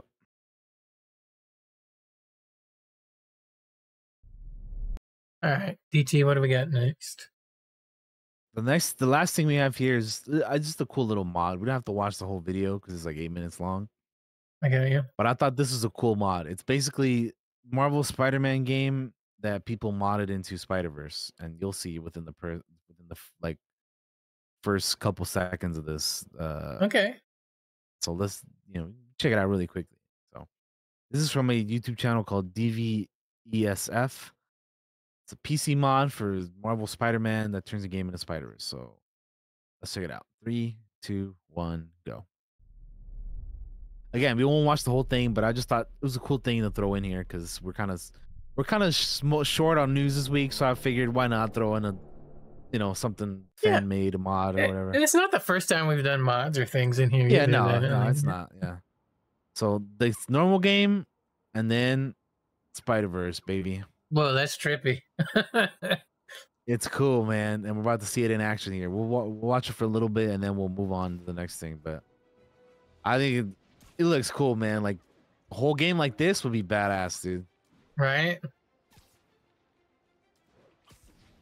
So this brings me to a question, a good question though. Like, you remember like years ago when we used to get video games on movies all the time, right? And like nowadays they don't do that at all. Like, I know that generally games that were based off of movies did not do well, but you can't tell me that they were all bad. I feel like some of them were decent. Like, for example, Spider-Man 2 was pretty badass, right? Yeah. Spider-Man 2 is great. So you can't tell me that they're all bad, and that's the reason why they stopped doing them. Like, why do you think they stopped making games based off of movies? Because I remember, like, them being such a thing, like, 20 years ago, you know? And now we have, like, a none, basically. Like, I can't think of one right now that is based off a fucking movie. We are, in fact, getting the opposite now. We're gonna get movies based on games instead of games based on movies. That's true. You're very true about that. That is correct. But no, I know exactly what you're talking about because it did used to be like that, right? I remember, dude. Lord of the Rings, Spider-Man, fucking everything, dude. Everything. The Hulk with the Eric Bana, right? That one had a movie. Yeah. I know. I mean, a game. That's the one I played. I remember playing it, and I thought the game was better than the movie. But that's because you're smashing around as the Hulk. But yeah, just like watching this made me wonder because, like, yeah, like I said, years ago, we had so many games based off of fucking movies. Like I said, Lord of the Rings, the Spider-Man games, like. I'm pretty sure there was like a fucking Van Helsing game. Like, there was so many games based off of movies, and now it's hard to find a game, like a game, I feel like, because there might be some here and there, but I can't think of any off the Bro. top of my head. Do you remember? So you remember the Bourne Identity came out, right? They had a video game that was that, but because of how licensing and all that worked, the it didn't follow the story, and Jason Bourne did not look anything like Matt Damon. There was just really? yes, I remember this. Like it was so weird. You got me thinking about movie video games now. Yeah, because I mean, just watching this made me think of that, because it's like, dude, we used to have them so much, and now I cannot think of a single one off the top of my head. It's crazy. It's crazy. Definitely interesting how. Yeah. But you're so right though. Now we're getting fucking movies made about video games. It's like the reverse now, which is nuts. Like who would have thought that like 20 years ago, right? Damn. Like we're gonna get a Ghost of Tsushima movie. Which I can't wait, man. They're everything. Dude, Chad Stahelski's doing it, and they're like, you know, he's a fan of the game, and you know, hopefully they're doing it right. I mean, they haven't said who they cast as Jin, but I mean, I feel like you got to get the guy, right? I mean, come on, just I hope they do. Just get Daisuke, dude. He's right there, man. Yeah, and we're gonna get like TV shows as well. Like, isn't Horizon gonna get a show or movie or something? Horizon, God of War's getting a TV show. Last of Us just had a show. Like, yeah. But it is funny how it was like it just flipped over. It flipped, right? Like it's like we got this, we didn't get it for a while, and now everybody's seeing the potential. Like we've talked about wanting like this was even before that. We wanted a Mass Effect movie or TV show for years and years, and it's been talked about for years and years, right? Like it still hasn't happened. It's crazy. But anyway, we can move on. I just wanted to talk about, you know, I just wanted to show this because I thought it was a really cool mod for the game. Yeah, we can move on. That was a cool thing to talk about, though. I'm glad you brought that up.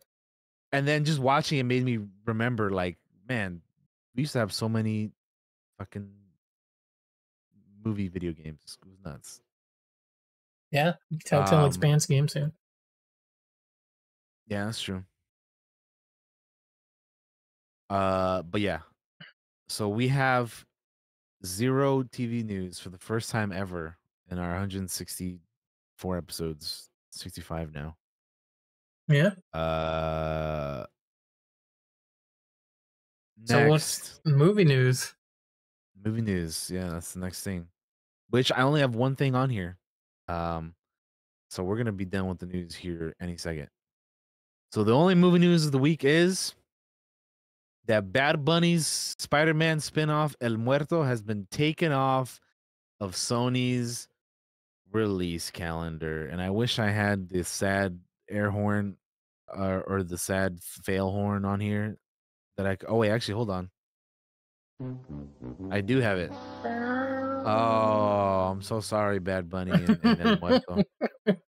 I mean, listen, I'm all for more diverse characters, and I as a Latino, I'm all about more movies like this, but this guy's just not a known character. Like, who the hell is El Muerto, dude? Like, it's just hard to be like, yeah, we're gonna do this, you know, with fucking Bad Bunny, when it's like, who the fuck is this guy? You know what I mean?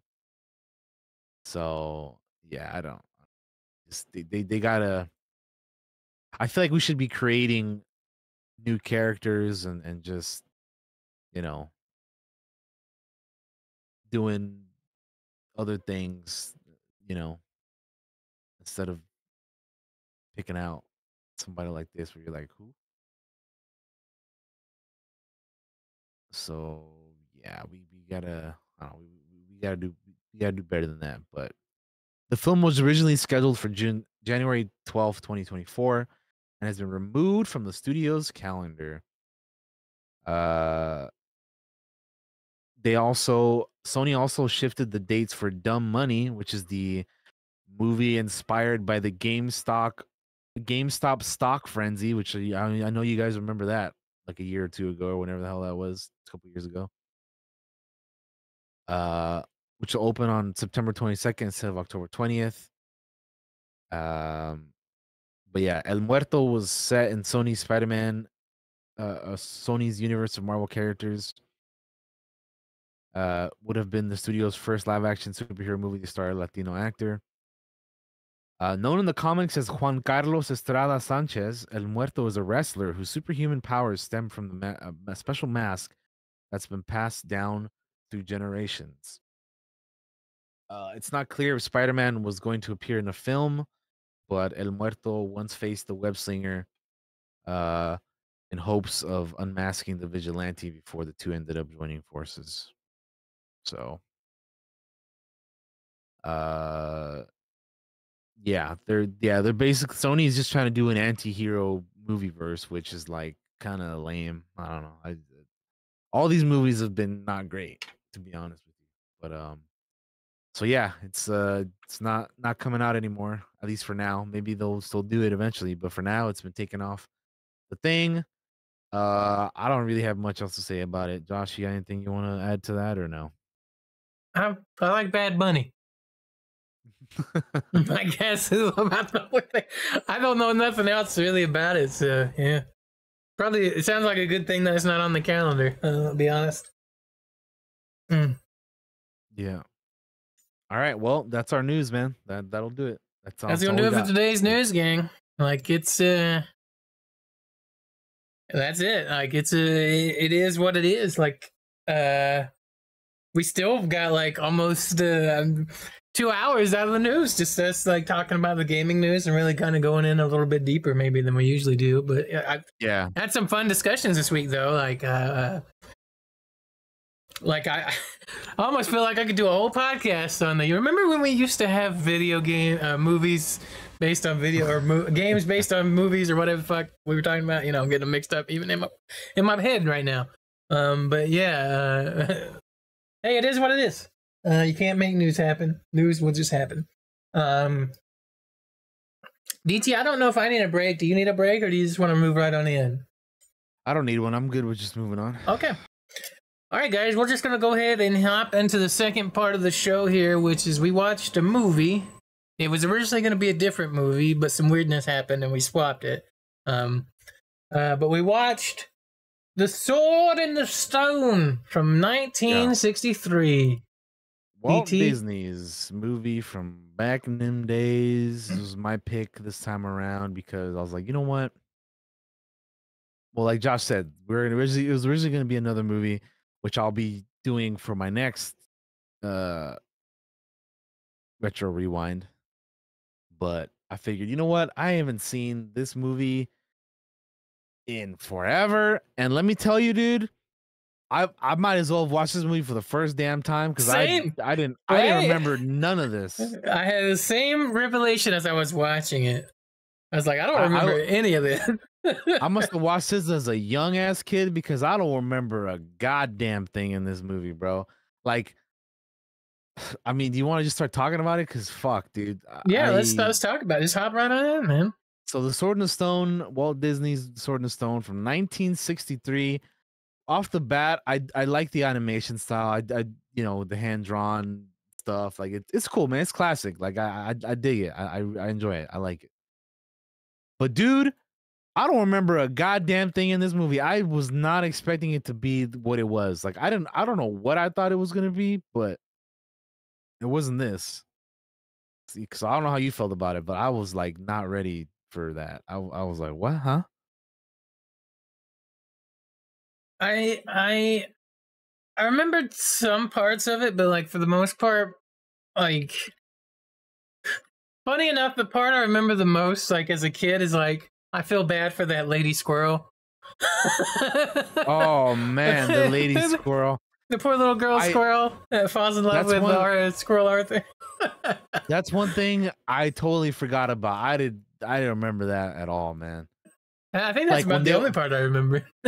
like I didn't remember that they were gonna be shifting into fucking fish and squirrels. I didn't remember that at all, bro. I was like, what the hell is going on here? Because I don't remember this at all.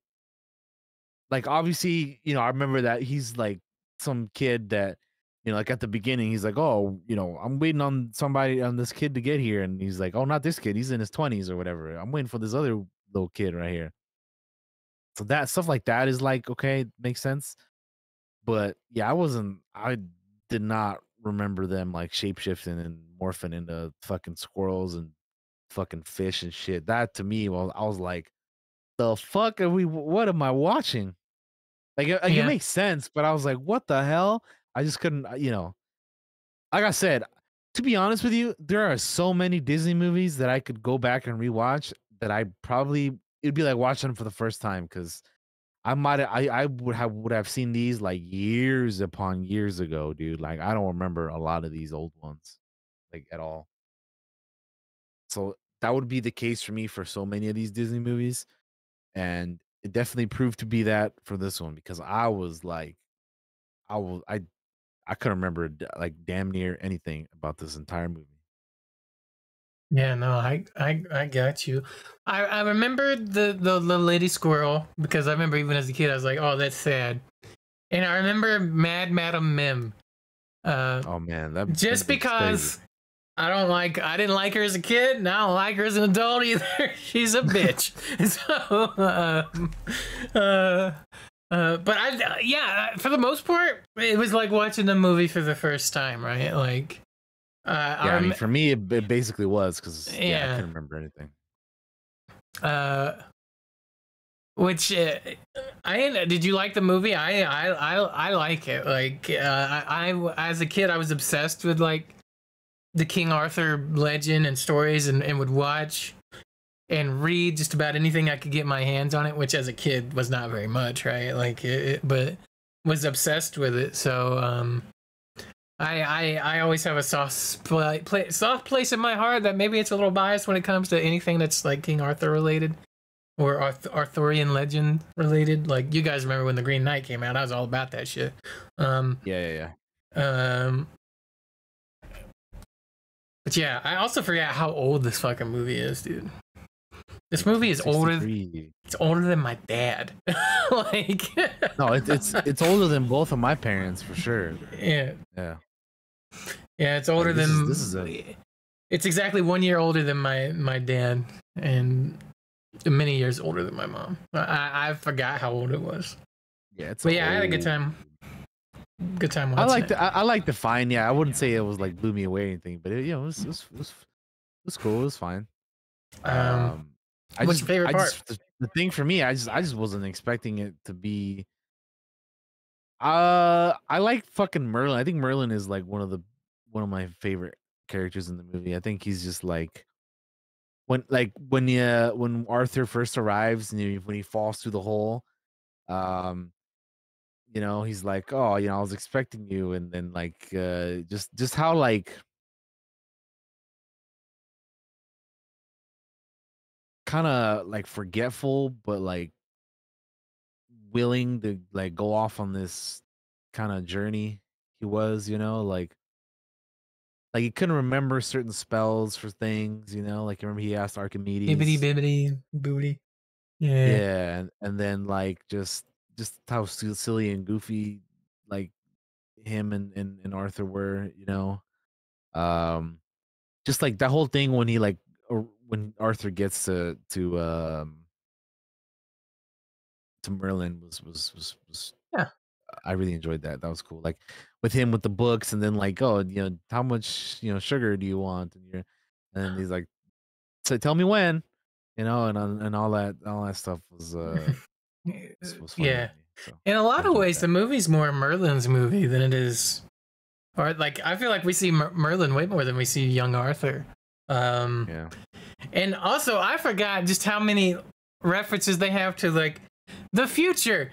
Merlin's just straight up talking. One day they'll have flying machines and cars and all this. Bro. I'm like, I don't remember this at all. Yeah, I don't remember any of that, dude. And like at the end of the movie, he says some shit too, you know, and I'm like, huh? He's wearing modern clothes. He's wearing like shorts and like beachwear. I was like, the fuck? Dude, yeah, that shit kind of threw me off a little bit too. I was like, what the hell? Yeah, I was not expecting that. I was not expecting that at all. Yeah. Yeah. So yeah, yeah. It just a lot of this movie kind of just threw me off because yeah, it was like watching it for the first time, man. I had so much I didn't remember. That's like the main thing for me is just like how I don't remember anything about this movie at all. It was crazy. Like Madam Yeah. Mim, I fucking didn't remember her at all. Uh, and then just going back to the squirrel you were talking about, like that squirrel was so sad, bro. Like I that girl felt so squirrel bad for her. was so sad. I was like, damn, this girl squirrel thought Arthur was actually a boy squirrel. That's crazy. Yeah. Like, yeah, it does kind of make you feel bad for a little bit, you know. But then you're like, you know, I don't know. It was, yeah, it was crazy, Well, man. one of my favorite parts of that movie is like, well, that's a girl squirrel, and she's a redhead. I was like, oh god, they have that joke in here. But yeah, it's I feel bad for that poor girl squirrel. Like one of my favorite parts is the wizard duel, right? And actually, I think that's one of the parts that animators point out a lot in this movie is because like they change through so many like creatures, but they are still unique enough to be different, while also like you can tell this is Merlin transformed as like a mouse, right? Because he's blue, and you can tell this is Madam Mim because she's purple and or pink and is her, right? Like you can tell you can distinctly tell, yeah, who's who when they're you know an animal or a creature or you know something else. Yeah. So I know that's like a big thing for some of the people that work in art and stuff with that, and it's like it's great. I forget what word they used, and I saw it yesterday. Because one of the things I do after I watch a movie is always look up trivia afterwards. I'm sure most of us do that probably. There's always curious. Like first thing I do is I go to IMDb and I'm like, let's look at some of this trivia and see what's true. What's some of the interesting stuff that you found about this movie? Because I actually am curious for like you know, it's an older movie, right? So yeah. I didn't realize this, but did you know Arthur was voiced by 3 different boys? Because I didn't realize that. There's a point that happens in the movie at one point where I was like, that sounds different, but I just chalked it up to being like from the 1963. 60s, you know? Yeah. So I was like, the audio's just not good, but I was wrong. I feel like I could definitely hear it in the movie. Like, wait a minute, he sounds different, you know, in certain dialogue or certain things he's saying. But I feel like I'd also heard about that. Like they had 3 different so actors. Yeah. It says here Arthur was voiced by 3 different boys. The changes in voice are very noticeable in the film because of the way Arthur's voice keeps going from broken to unbroken, sometimes in the same scene. Yeah. One of the easiest noticed is in the last scene in the throne room when Arthur asks in his changed voice, "Oh, Archimedes, I wish Merlin was here." And then the camera cuts to further back and Arthur shouts in his unchanged voice, "Merlin, Merlin!" And it's a completely different voice. You could definitely hear it. Like I said, like that's one of the things that I was watching the movie. I was like, wait a minute, why does he sound different? So why is it? Is it just because like these boys were like aging or like? I think they had one of the boys, the original voice, his voice, like he hit puberty, right? And your voice changes at that time. So it just kind of being, which you can tell.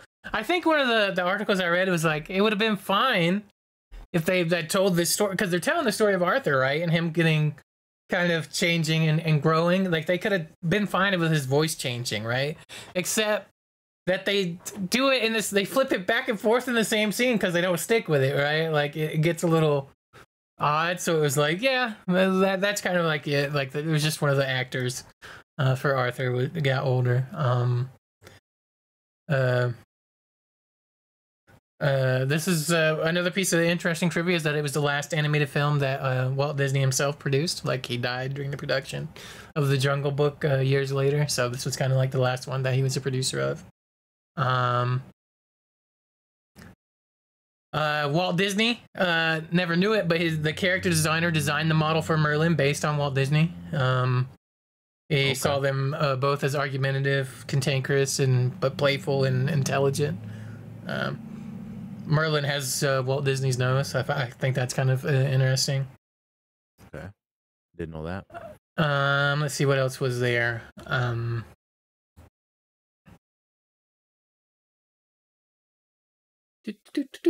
No, that's not interesting.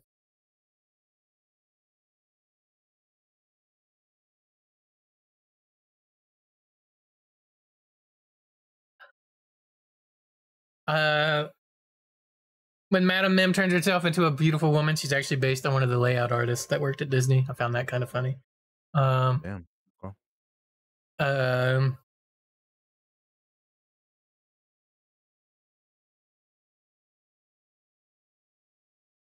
What else? What else?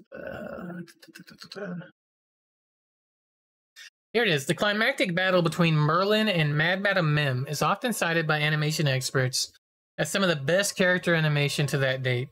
The characters go through numerous physical transformations during battle, yet retain their identifying features. Merlin's guises are blue and include his glasses and facial hair, while Mim's are pink and purple and have her messy hair. So that's where I read that at.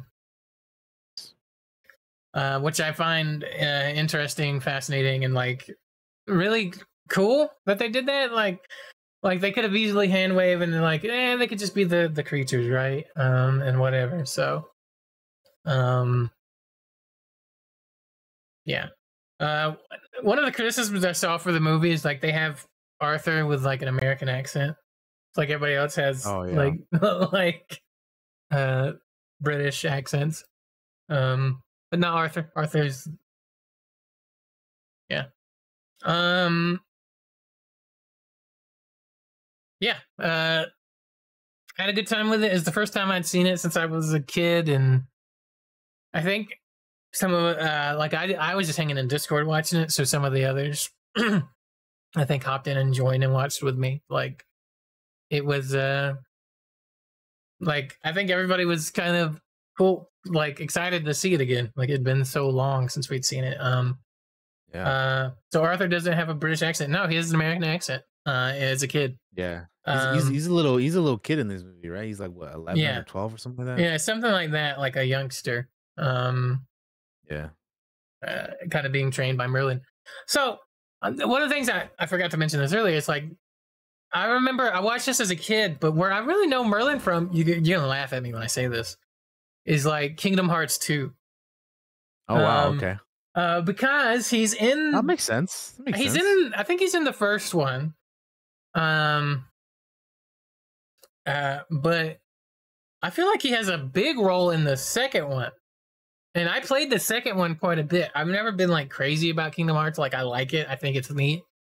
Fine enough, but it's like so convoluted now to like follow all of it with a billion different games, and they're all on different platforms.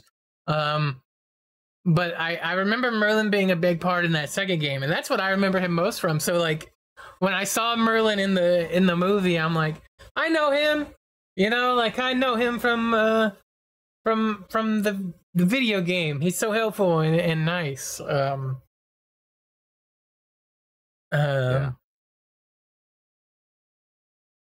But yeah, that makes sense. Actually, you say that you remember him from Kingdom Hearts 2 or Kingdom Hearts in general. Yeah, because I feel like a lot of people would like, like we said, this is an old ass movie, so I feel like a lot of people probably would have known him from Kingdom Hearts. Like if you didn't watch that movie, like if you didn't grow up watching it, or you just missed out on watching it at some point before the games came out, then yeah, you probably would have just seen him in the game first before anything else. Yeah. So that makes sense. That doesn't seem as odd to me. It is funny that it's called The Sword in the Stone. We don't even really see it. We see it in the prologue. We don't even really see it till like the last, I don't know, like 10 minutes of the movie, like something like that. Like, also, hats off to that one night that's like, give the boy a chance, let him pull it. Yeah, right. I'm like, that guy is a bro. I would make that dude the first night at my round table. That guy. Because because the other dude and his guy are trying to like get the sword, Yeah. right? And it's Okay, pull the sword. He's already got it out. Okay, like man, fuck you.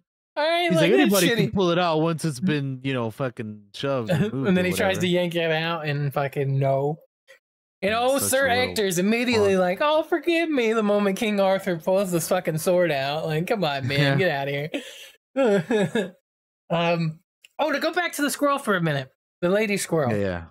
I found that maybe I'm just looking at it deeper than what it is, but I was like, that's interesting that Arthur seems to always have issues with romance, like with Guinevere and all that in some of the stories, and it's like, yeah, we have issues with this squirrel that is totally in love with him. And then when he turns back into a squirrel, she's so sad. And she's crying. And she gets no resolution. She's just crying in the tree. I feel bad. All right, I feel really bad about that squirrel still.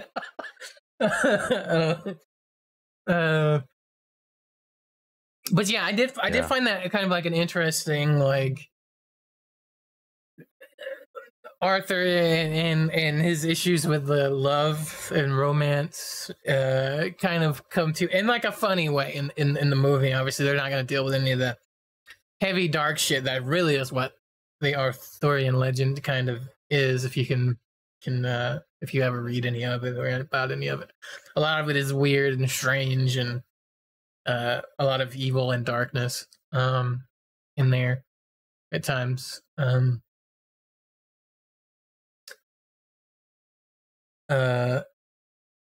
But yeah, there's kind of like some sing-along songs in it, like with Merlin, but not. I don't feel like they're like long, like which is fine with me because I'm not a big fan of not a big fan of like sing-alongs. Like it's not my jam. I'm not that big a musical guy anyway. Like you watch this show long enough, I don't deal in like a lot of music stuff really. But yeah, there's like a few songs in it and they're fine. Yeah,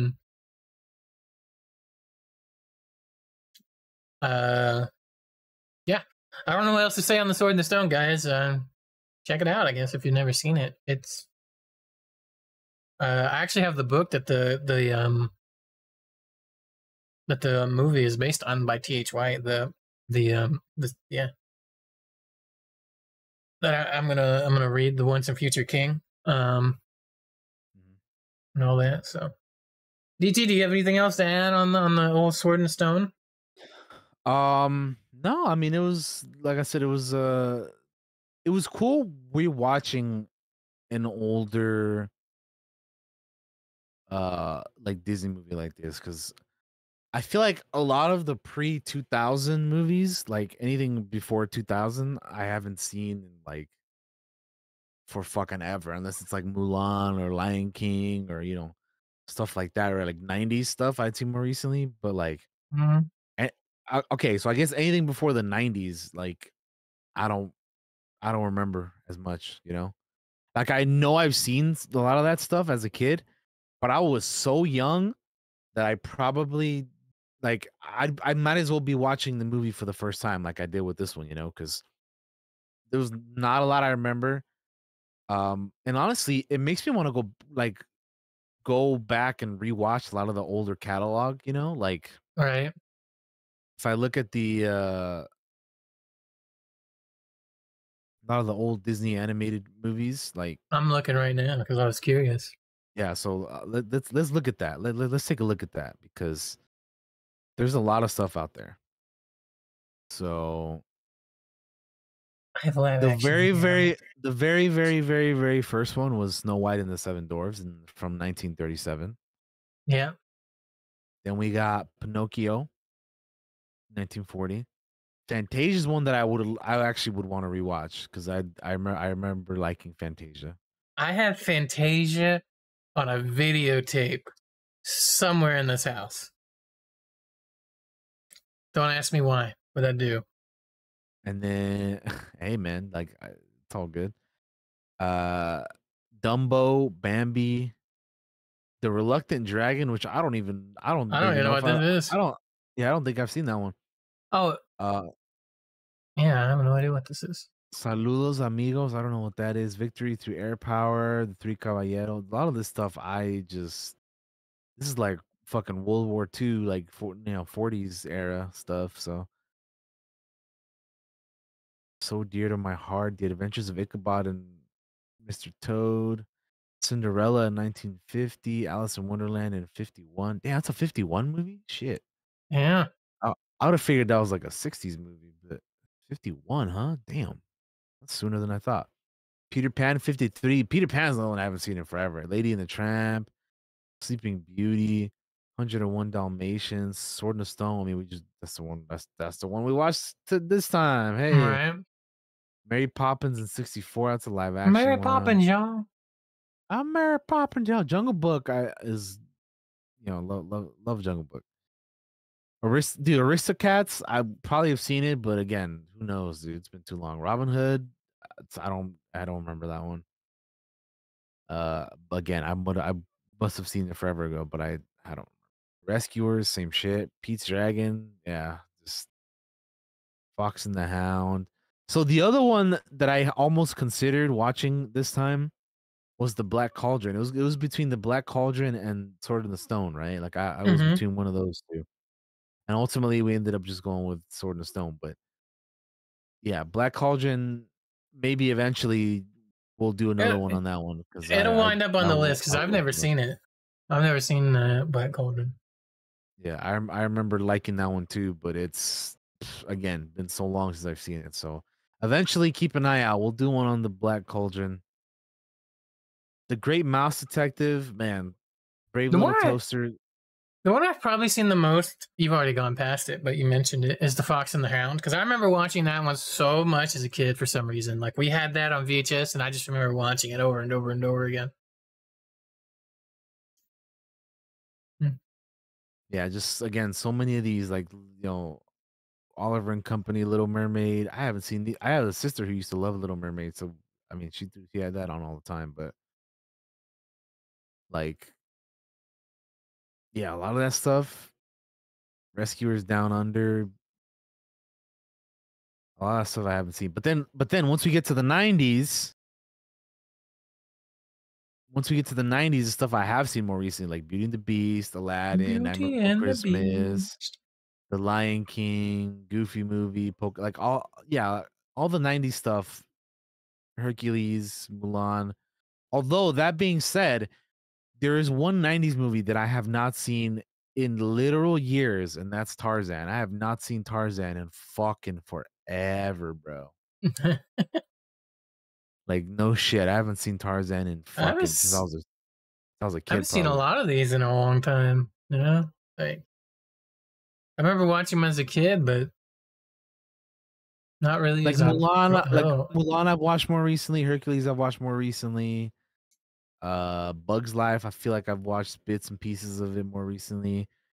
The Toy Stories I haven't seen in a hot minute either, but I don't think it's been that long. The Emperor's New Groove, haven't seen that in a little bit, but it hasn't been like that long. Man, Dinosaur, remember the Dinosaur movie from 2000? Jeez. So Yeah, Atlantis, I rewatched very recently, like a year or two ago. Love that movie still. It holds up. I love Atlantis, The Lost yeah. Empire. Great movie. Oh, it's so good. Treasure Planet also holds up, I feel like. We watched that one recently. Lilo and Stitch, I rewatched that one. Monsters Inc. Anyway. So yeah, a lot of the earlier stuff from like the before the '90s, yeah, is like stuff I haven't seen in so long. Yeah, Maja mentions Oliver and Company. I don't remember that. If I ever watch that again, it'll be for the first time because I don't remember shit about that movie. Same. So yeah, we'll keep an eye out because we might be rewatching some of these in the future. I might rewatch some of these just like in my own time, just to rewatch them because again, it's been years. But yeah, and then maybe some of these might make the eventual retro rewinds. You're looking forward to the animated versions of the live action versions of the original animations. It won't be long. Oh man, it'll come from full circle, right? Yeah. I mean, like you know, you joke about that, but some of these, like a lot of these, are being remade in the live action. You know, like we've already gotten like a bunch of these, so eventually they will be. You know, but yeah.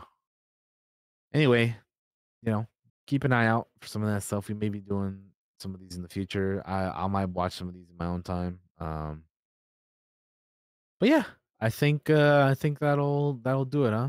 That's probably gonna do it. Yeah. Let's just go ahead and do our shout outs, DT. What do you got coming up this week, man? What's on the docket? What are you gonna be playing? You're up.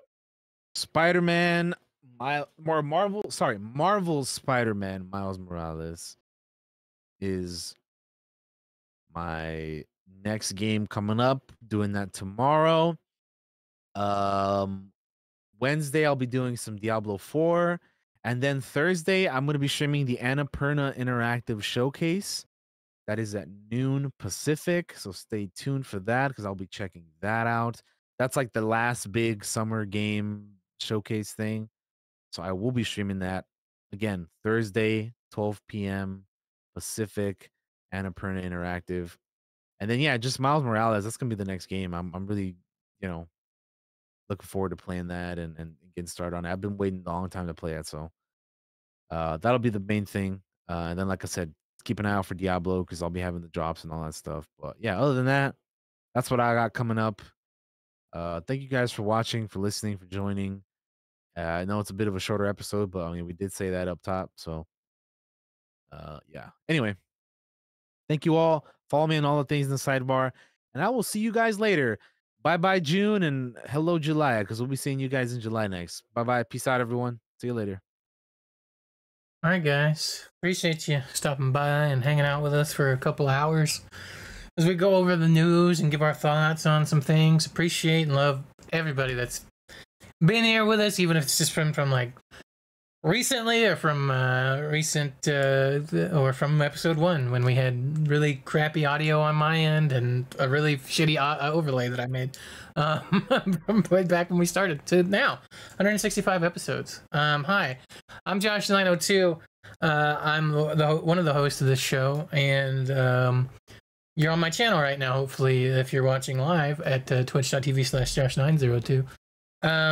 Coming up for me on stream, we're gonna hop back into Final Fantasy 16 tomorrow, I hope. I appreciate all of you. Jess, I appreciate your hustle in the chat, but I don't need any graphics. Tomorrow, Final Fantasy 16 will continue here on the channel. And I want to do another dice stream because I do have some stuff to do. I'm also a dice maker, 902 Dice Creations. You can find me on Etsy and all that stuff. But the last time I did a dice stream, it didn't end that well. So, we'll see. I have dice to make. So follow me on all the things. Go follow us on YouTube. This podcast is available on MP3, on Spotify, all those places. It'll be up on DT's YouTube as well. Follow us on all the things. We'll see you next time. Hang around the community. Come join us. Come chat with us. Come get to know us. Don't just try to sell your stuff in the chat like somebody just did. I consider that very rude. I'd rather you come and get to know us first before you start trying to do that stuff. And we will see you guys on the next one. Bye-bye and take it easy.